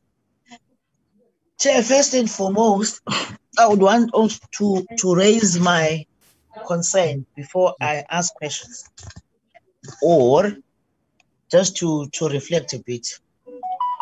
I heard the opening remarks of the minister. I appreciated them. But Chair, as I appreciated them, they gave me a lot of goosebumps on whether what we are going to do today or what we are supposed to do today will bring us anywhere. Having heard what the minister was saying earlier on, but also experiencing the interaction between the entity and Honorable Mene in particular, we might have to ask questions and engage. However, I'm not sure if we're going to make any breakthrough, given what the minister said and what we're experiencing at the present moment. I really would want to check whether our colleagues, the Portfolio Committee on Higher Basic Education, are here so that they can hear themselves. And really, when we find time, we must meet and interact and find a way on how best are we going to deal with this matter. Chair, I see a situation where we are dealing with something that we are not going to be able to resolve. I know and quite convinced with the work that has been done by the AG, but I'm extraordinarily worried by the fact that the very people who are supposed to own up are beginning to be everywhere else, except for where they are supposed to be, in owning up on what is the AG's outcome, insofar as their responsibility is concerned. Chair, I would also want to, when the minister comes back, to hear from him. I heard him saying he had interaction with the different stakeholders that are working directly with this entity. I would want to hear from him whether he managed to get to hear from the very important stakeholders in this matter, which are students, whom we know for a fact that they are in the gates of the institutions. Young women are seated there, very cold nights, exposed in gender-based violence because of this leadership that is seated here, that does not have a plan on correcting what they've been doing in the last years, but also not demonstrating any capabilities to be able to take this institution forward.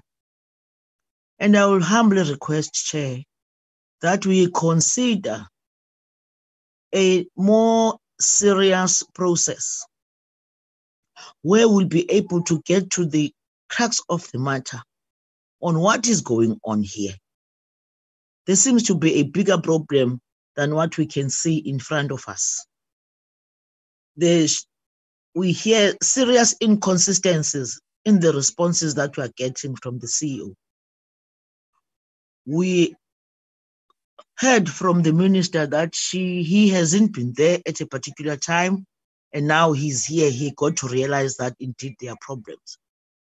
And in that regard, I would want to hear from Minister whether in what the president is expecting of the ministers, fruitless and wasteful expenditure, horrible ages reports, if whether the president does look at that insofar as ministers' performance and had anything to do or say insofar as that matter is concerned. I'm raising this matter, Chair, because the President of the Republic has committed himself to fight corruption, and he took the South Africans and taxpayers' money in confidence that he'll be doing that. But from where we are seated, all that we are presiding on is serious corruption. I don't know if this is not corruption, what it is, where officials cannot account on the taxpayers' money that have been spent, not in one financial year, but in more than one. But this thing is happening just later in the life from where we are, something like 4 years ago. The entity is crumbling, literally, Chairperson. And we can't sit and fold our arms and really pray and hope that something is going to happen. We can punch holes in the responses that the officials are giving, but for me, that is not enough, Chairperson. Let's get there where the problem is. Let the minister commit to say he must do something that the AG himself or herself, this time she's a woman, she cannot do, by making sure that within 30 days, Chair, the minister brings in a forensic and get to receive those reports and get to hear and know exactly what is the problem. At the same time, starting to oil the machinery for him to act on the wrongdoing that would have been picked up. We are not confused on the fact that there will be wrongdoing, because as you can hear the responses from the official, you can hear that whilst the CEO, with due respect, speaks on parables, it confirms that there are bigger problems than we can see. So I would want, Chair, to appeal to you to say, let there be a commitment from the minister for him to commit here and now to say, indeed, something serious and more drastic is going to happen. Because my worry, you know, Chair, to be AG, I really, people get into serious jobs with the understanding. Now, when the Auditor General is doing her work, now people don't cooperate for obvious reasons and run around and demand this and that. When that outcome comes out, people have got audacity to contest that. Whilst we know now the AG's processes are not a once-off, it's a long process. Now you wonder why people would have audacity to come in this portfolio committee to come and deny or play games with the Auditor General's report. It's not acceptable. It therefore points to a situation where we are dealing with bigger problems here. We are dealing with serious corruption here. The only thing we need to know where, by who, and then make sure that the state institutions that are responsible are made to come in and do what they are expected to do. If the CEO give these kinds of responses, Chair, kuzobeka to the lower officials from where he is seated. Monangati Chair, we will be just wasting time by punching holes and putting questions because we are not going to get anything different here. Chair, let's call upon the minister to take us into confidence whether he's going to put the forensic investigation here so that we can quickly get to where the problem is. Chair, we can't once again have this thing. Since the biggest strike of students after 1976 took place, we don't seem like we have learned anything from that. From where I'm seated, the entity and the department might have been able to learn and now better their, but it is getting worse. It means as the country, like the fees must fall, this thing we are going to stay with it for the next coming 2-3 years or 5 years, which is something that is not very acceptable. For the fact that, Chair, this is playing into the cold face of our problems and challenges as South Africans. And the minister, coming from a particular political organization, in the manifesto, this thing is in the center. And I'm not sure how is he going to explain himself on the failures that we are picking up on this and the exposure that we have put our young people whom are coming from the most poorest areas, who are interested in wanting to take their lives and their education into higher heights, and having a government that not seems to care, but doing as they wish at any given time. I am really perturbed, Chair. I really would want to appeal. I know the effort that we put in place for you to prepare and have these meetings, but I have this feeling that we're not going to achieve anything here, Chair. Because if the CEO is giving these answers, who else is going to give better answers that will direct us to the why there is this fruitless and wasteful expenditure, and are there consequence management? If the CEO cannot give us the answer, who else? So, Chair, sorry to take this long. I'm appealing. We're not going to get anywhere. Let's get to hear from Minister.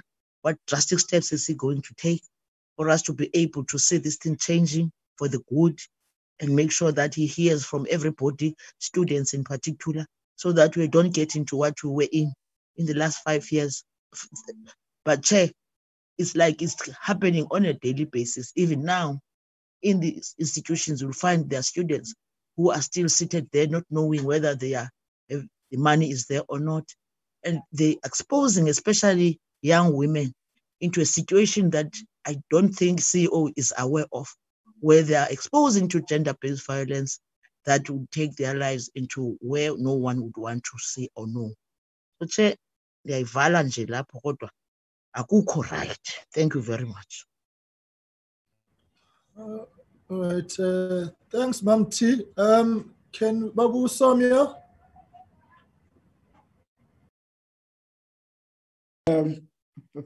Morning, Chair, colleagues, the Minister and the DG, the CEO. I think Honorable Tolashe has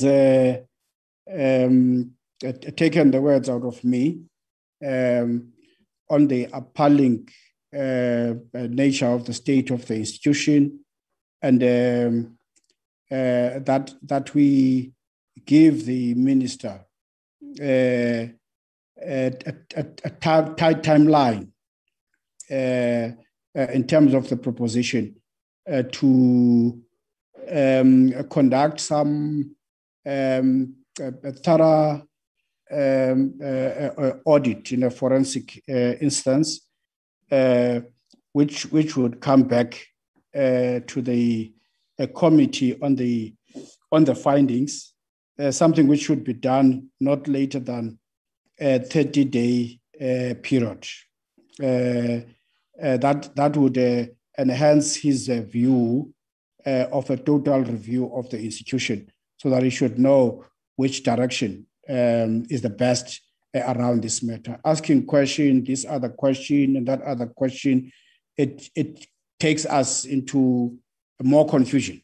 Let's rather throw it back to the minister so that he could somewhat set up a team to focus on such and get back to us in the next 30 days. Thank you very much, Chair.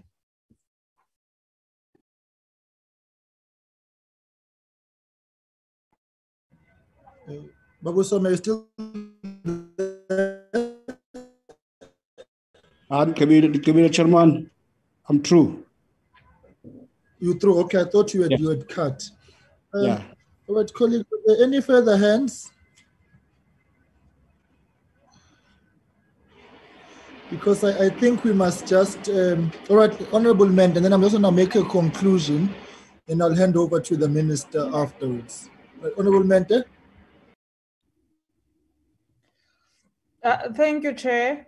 Now, I just want to remind the minister of my earlier question on what consequences does he have in place for whatever it is that he has found, and which actually prompted his intervention, the earlier intervention he indicated.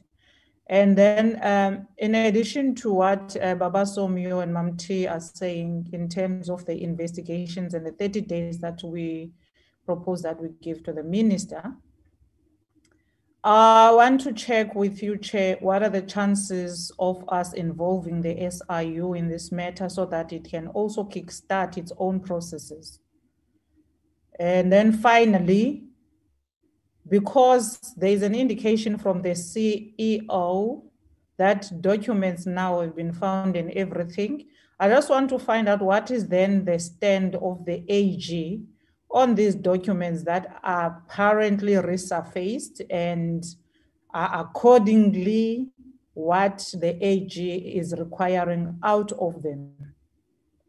What could be done now by the AG in order to check what's happening in the NSF? And is there a possibility from the AG side that they could also kind of like implement a process where NSF is concerned? Because we have a serious issue where education and the infrastructure here in South Africa is concerned, that the AG can do the same process as it did with the PPE and implement a kind of a real-time audit to keep up with how the expenditure framework and budgeting of NSF is done properly, and proper beneficiaries are in then accordance getting what's due to them. Thank you, Chair.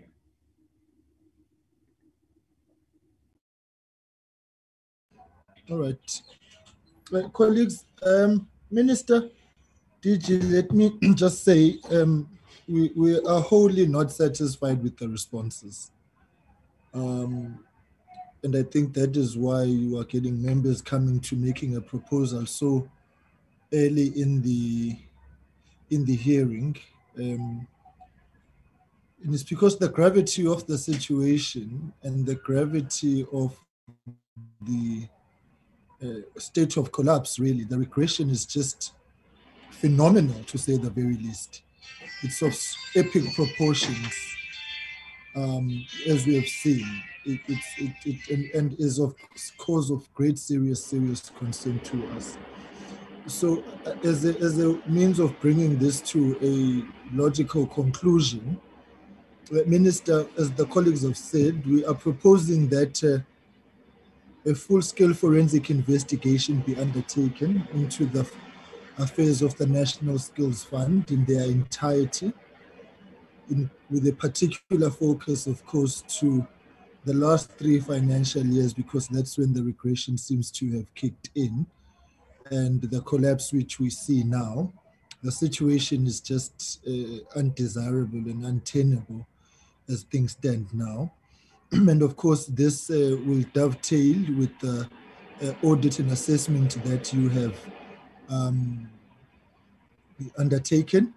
And then, Minister, for you to give us a report 30 days from today on how the process of the forensic investigation will be structured, including but not limited to cooperation and liaison with the SIU, so that we can actually get to the bottom of this. The responses are all over the place, and they are not reality bound, but question bound in terms of what has been asked now, and then there's clashes, it's shifting. The situation is just not acceptable.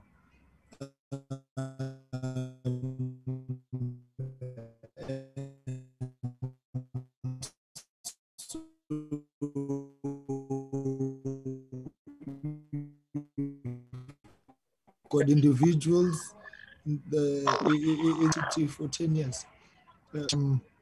Honorable Minister, I will hand over to you with that proposal to say we would like a roadmap by yourself with the urgency that it deserves within 30 days in terms of how the process and structure of a forensic investigation will be done. And the SIU who are here to assist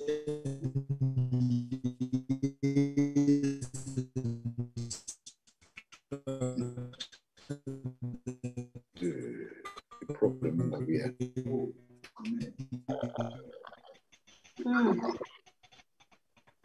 Ascuva, Chairman, Ascuva.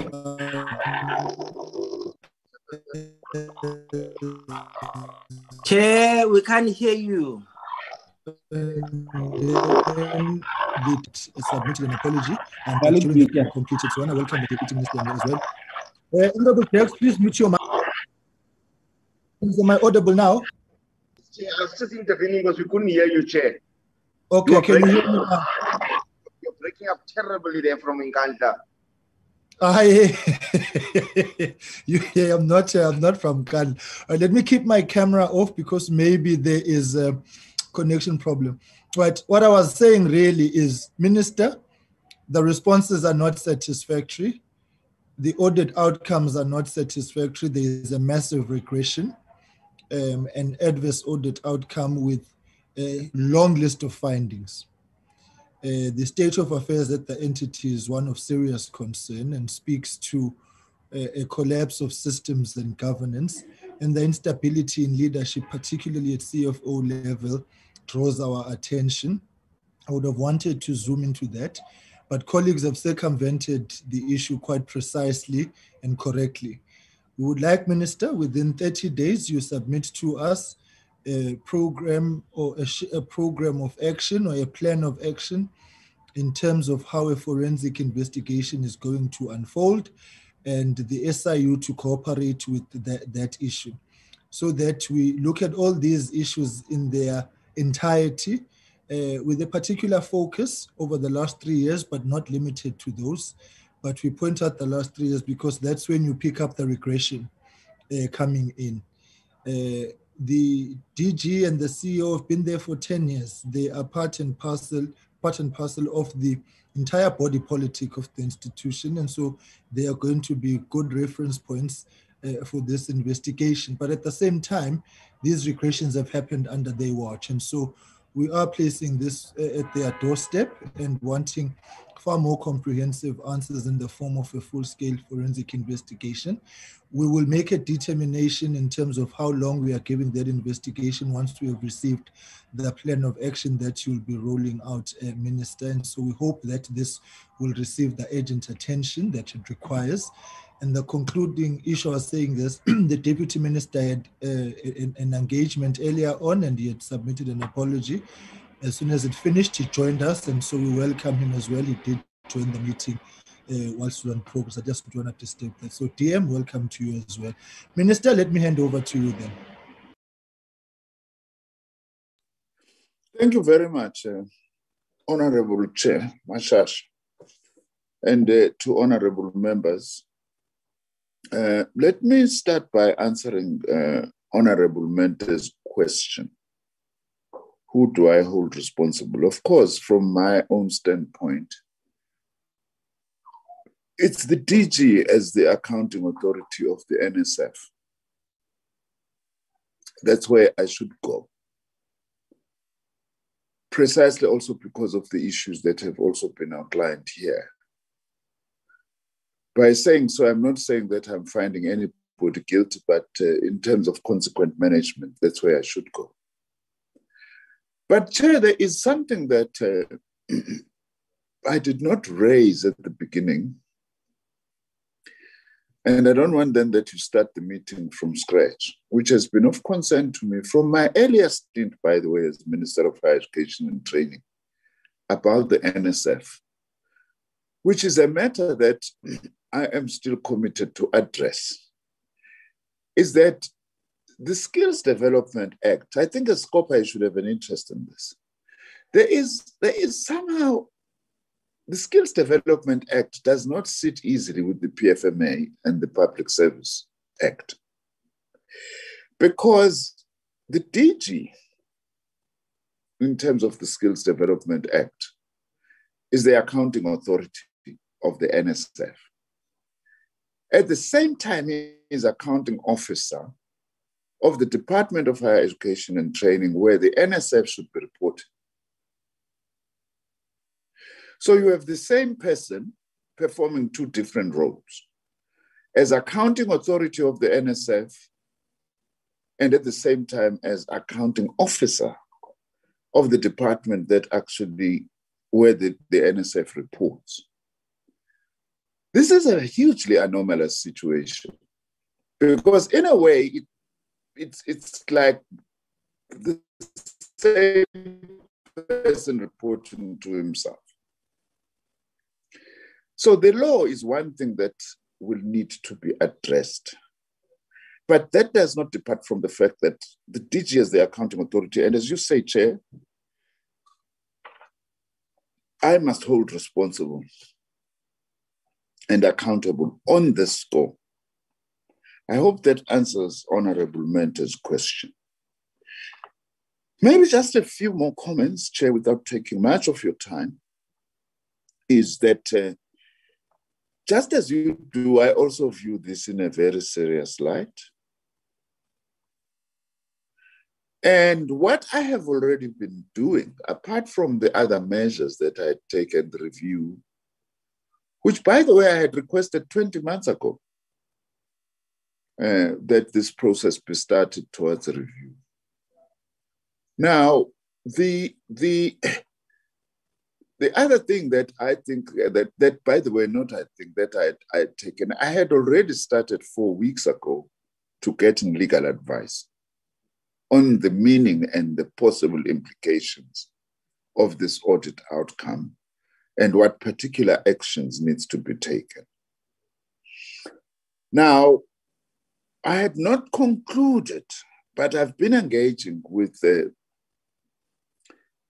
lawyers, and we were close to concluding, but then we said, let's allow SCOPA then to reflect on this matter. Then I go back to the legal people for consequent management in the light of all of this. So that's also what I've been doing over the last 4 months. I've been in contact with the lawyers so that also I'm able to be guided legally, you know, what is it that could be done here and properly. Now, just to clarify to Honorable Member Comrade Sisisi, I think maybe she might not have heard me properly. I've not been interacting with the stakeholders of the NSF. The review process will inevitably have to interact with some of the stakeholders of the NSF as part of looking at the operating model of the NSF. I also hope that that review will also include a sample of the projects that they might want to look at a little bit in depth, not from a forensic point of view, but from the point of view of accountability, functionality, and so on. As I have said, I don't see a forensic investigation as being in contradiction with the review, because the review has got a very specific task, which I think it's important, whether you have a forensic investigation or not. So that is what I should have said. Now, Chair, let me say I do accept your recommendation, as well as the 30 days that you are giving me. I will have then to seriously apply my mind on this matter and then come back to you to tell you within the next 30 days what I have done and what I still intend doing. Thank you very much. No, thank you very much, Minister. I think the issue that you raise, insofar as the DG and the accounting officer roles, as you've put it, was that issue at the top of my mind as I was preparing for this hearing, because it does sit as a peculiar arrangement on one hand, and on the other hand, one is a test case as to how things can be improved. I think let us probably interact with the portfolio committee colleagues and look at that legislation, and also, Minister, assume that the forensic investigation and the review, which we believe dovetail, may make a recommendation around that particular matter as well, to say how do we resolve it? Is it something we continue allowing, or if there needs to be legislative changes we look into? So let us hold it in abeyance to allow these processes to run their course, so that we make an informed decision on the basis of what would have been very thorough work. So I think, colleagues, let's include that as part of the issues that we want actually looked at. And then, colleagues, I think we can bring the matter to an end there for now, to say that we are going to get that report. And of course, we will be a meeting even during the recess period as this committee, but not as frequently, but that permission has been granted to us, one of the committees that can meet during recess. And so some of these things we will conclude at that point when we have received it. So I think, colleagues, that should be fine. Let me just check if there are any other hands. All right, there are none. So, colleagues, let's leave it at that, to say that we will receive a report in 30 days.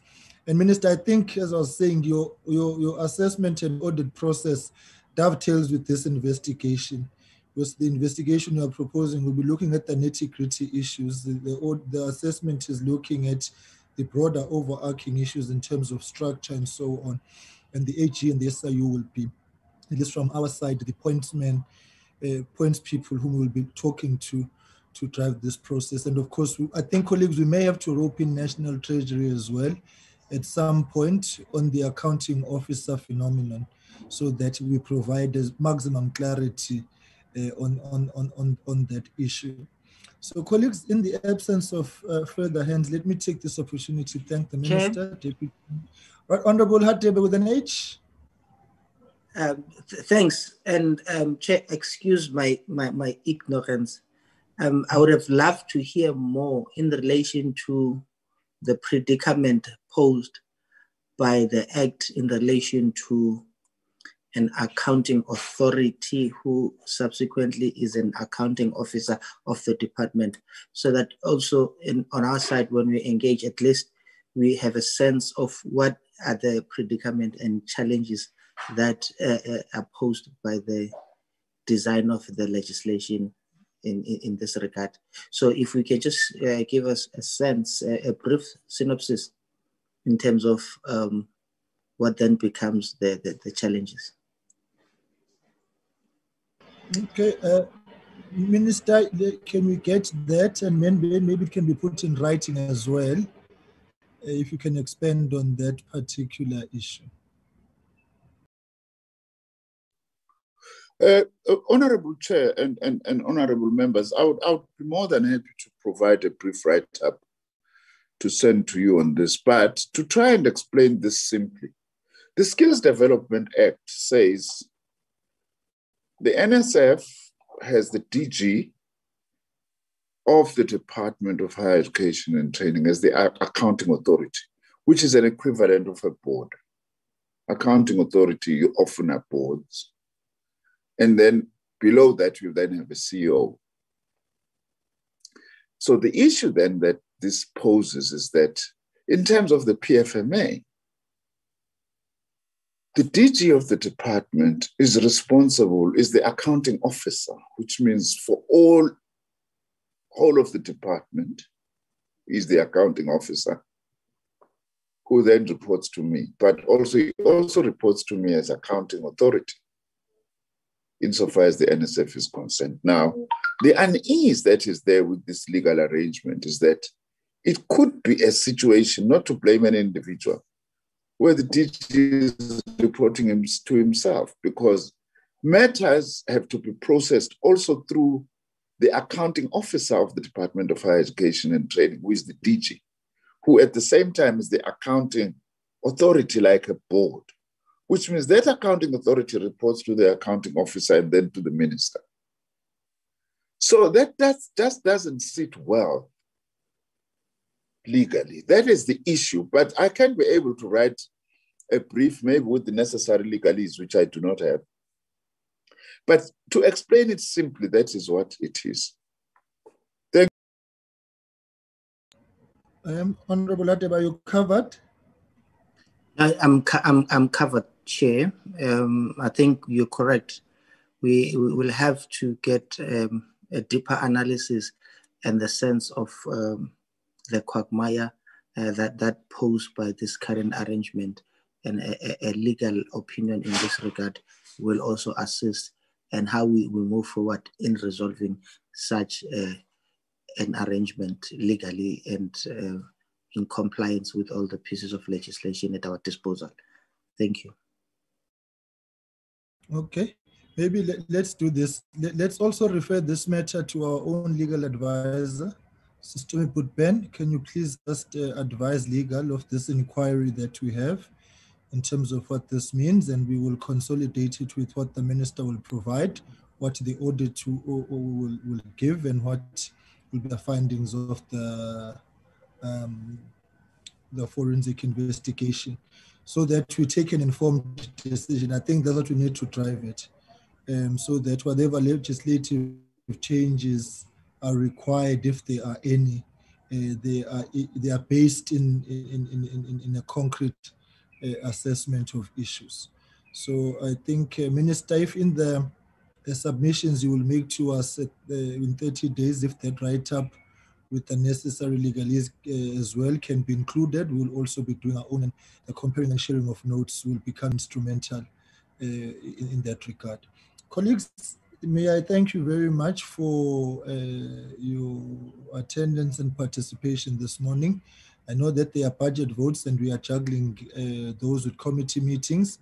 And then to say tonight at 1800 hours, we will commence a hearing on CETA and on their financial outcomes and their audit report. And then, so I think that meeting is 1800 to 2100 hours tonight, and then we'll meet again tomorrow. So without any further issue, the meeting stands adjourned. And thank you very much, Minister, Deputy Minister, DG and CEO, and the team, SIU and AG, as always, an absolute pleasure. We'll meet tonight. Thank you very much, colleagues.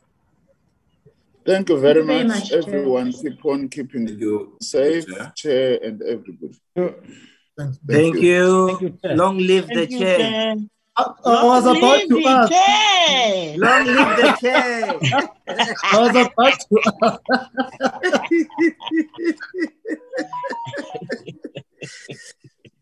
Cheers, colleagues. Cheers, bye, colleagues.